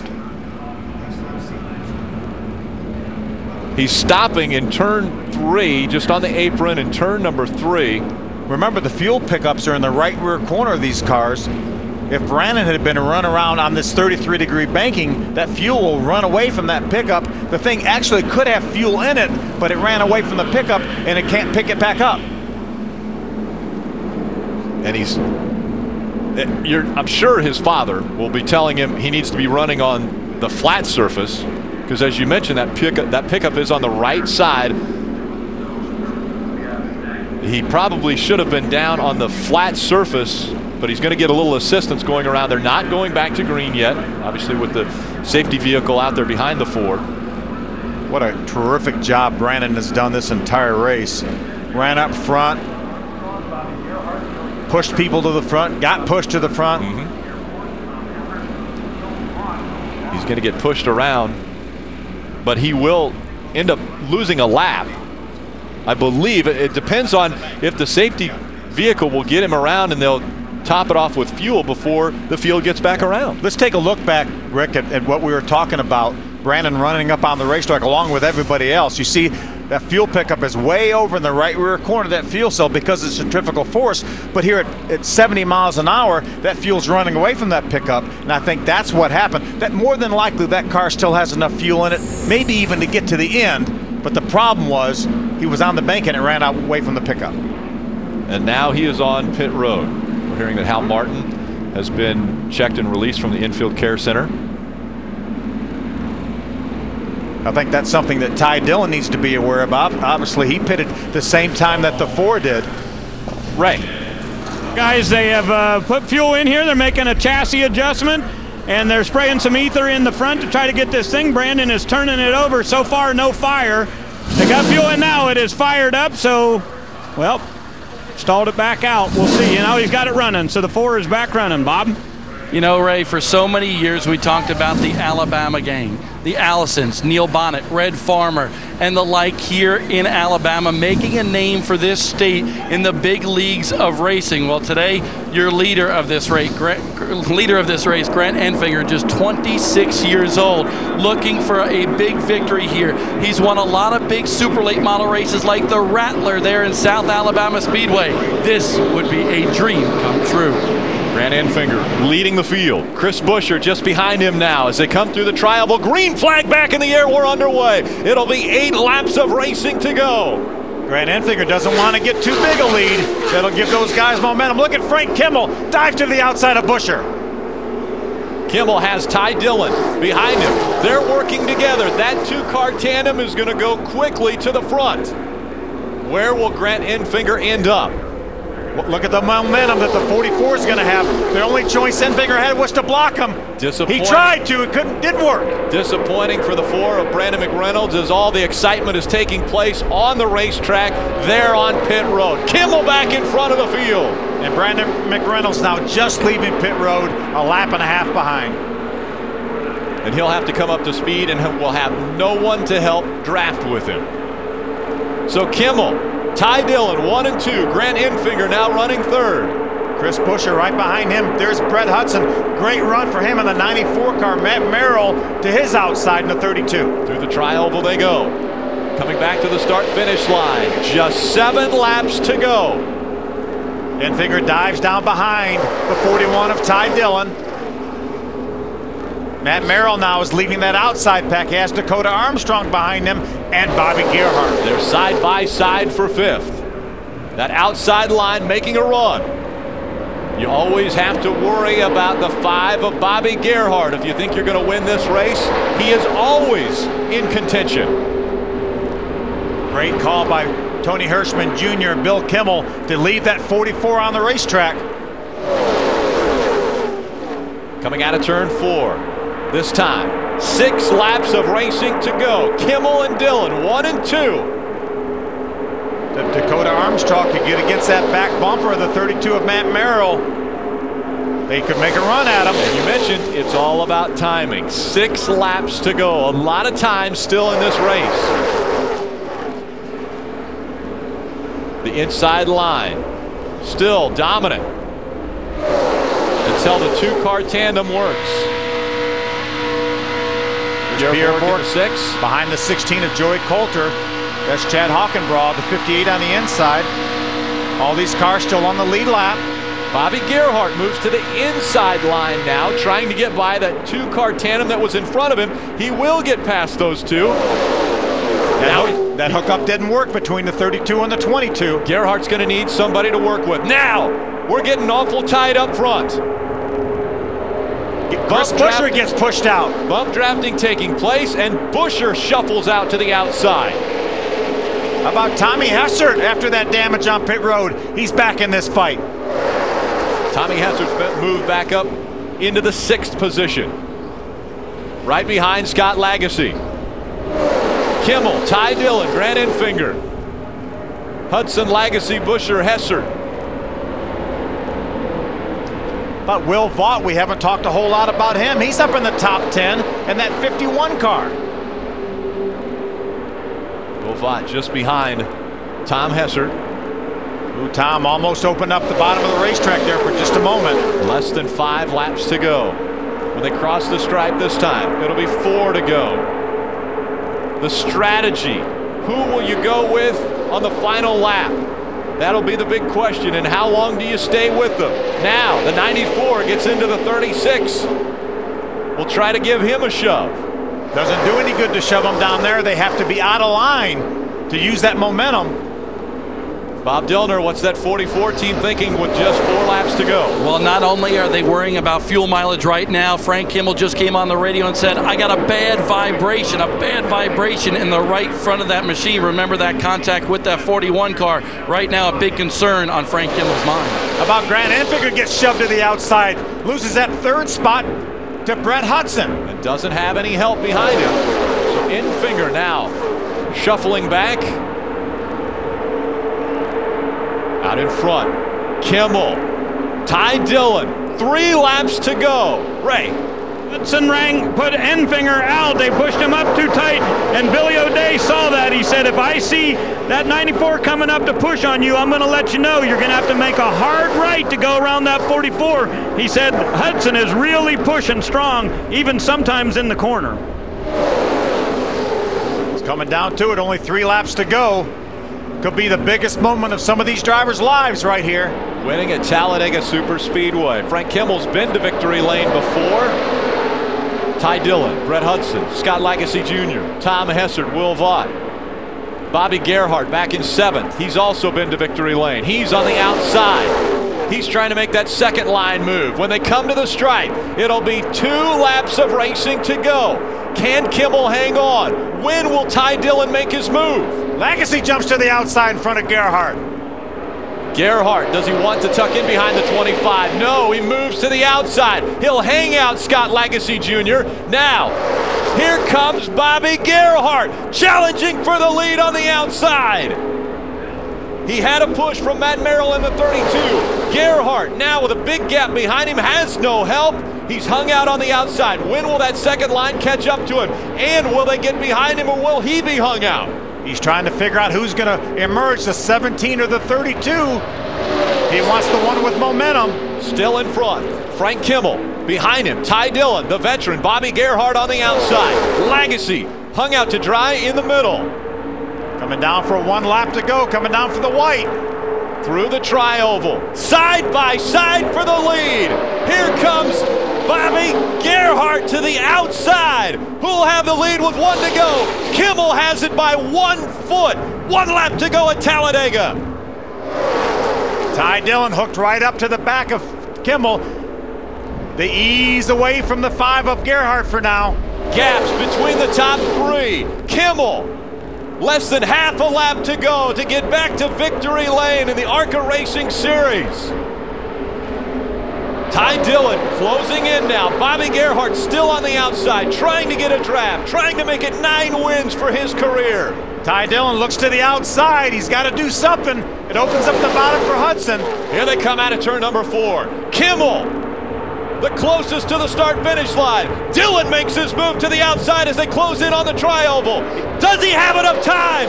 Here comes Kimmel through the tri-oval. Here comes Dillon at the stripe. It's Ty Dillon winning this one. How about that? He used the 5 car of Bobby Gerhart for momentum. Ty Dillon times it out perfectly and just noses Frank Kimmel at the line. How about Bill Kimmel? So close. What a great job they did. They just were a victim at the end of the race there. Ty Dillon ran a masterful race today. Led most of the start of this race. And then just at the last moment makes the perfect pass on Frank Kimmel and gets his win. And he's a teenager. Unbelievable finish here in the ARCA Racing Series. Win number 3 for Ty Dillon. And Richard Childress Racing continues its dominance here at Talladega. Watch this now. Ty Dillon fake to the outside there. He sees Gerhart up there. He knows he's going to need a push to try to move behind him. You see him move out. Now he's going to try to get behind Gerhart to get that momentum. He leaves Frank by himself. Frank Kimmel hung out, coming through the tri-oval, and oh so close. Take a look at how close this is at the stripe. Look at those guys battling 4 wide behind them. Look at Brian Rose, the 19 jumped to the outside. Matt Merrill, Lagacy in the middle. Through the tri-oval, it's still Kimmel by half a car length. And then the surge right as they come to the stripe, and Ty Dillon beats Frank Kimmel by a half a car length. Great strategy by Scott Nassett and his entire bunch. They pitted on lap number 17. They made it all the way. Ray Dunlap. I'll tell you what, Phil, we are in pit stall number 1, and the start-finish line's only about 175 feet from here, and you looked at me and said, who won? I said, I have no idea. I know, I looked at you and I'm like, who won? And you said you, and I was like, unbelievable. I tell you what, all the guys back at the shop, the body shop, engine shop, fab shop, body shop, everybody, I gotta give a shout out. This car has been massaged since Daytona. It's all because of them. Ty Dillon, how about that? Okay, now we get away from super speedway racing, and the rest of the schedule is ahead for you. What's the plan? Well, we've been busy at the shop, and I think we got a good game plan for the season. Ty's pumped up. He's ready to get racing. All right, congratulations. Go enjoy Victory Lane. First victory of the season goes to Ty Dillon, and what an unbelievable finish, guys, at the stripe. Look at the disappointment on the face of Frank Kimmel. Oh, so close to getting win number 75. Look at Bobby Gerhart come up behind him, saying that was a great race. Bobby Gerhart had a lot to do with Ty Dillon winning that race. Gerhart finished 3rd. and look at the excitement in front of him. What an amazing finish. Brett Hudson comes home in 4th. Chris Buescher was 5th. Unbelievable. Ty Dillon, the young man, back to victory lane. We'll hear from him in just a moment. Welcome back. Take a look at this finish. After 93 laps, the 94th decided by half a car length. Ty Dillon makes the last-second move to the outside of Kimmel and grabs his 3rd win. There are cars all over the racetrack. Look at Brian Rose up against the wall there. 4 wide. He ends up with a 7th place finish. And Tom Hessert all the way down at the bottom of the racetrack. He's 60 feet away from him. And Hessert with a 6th place finish. Look at how close that was. You don't think that was a happy young man there, do you?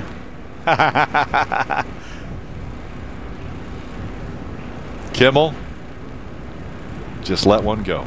So close. Well, it's not that he really let it go. He just got beat. I don't think he did anything wrong.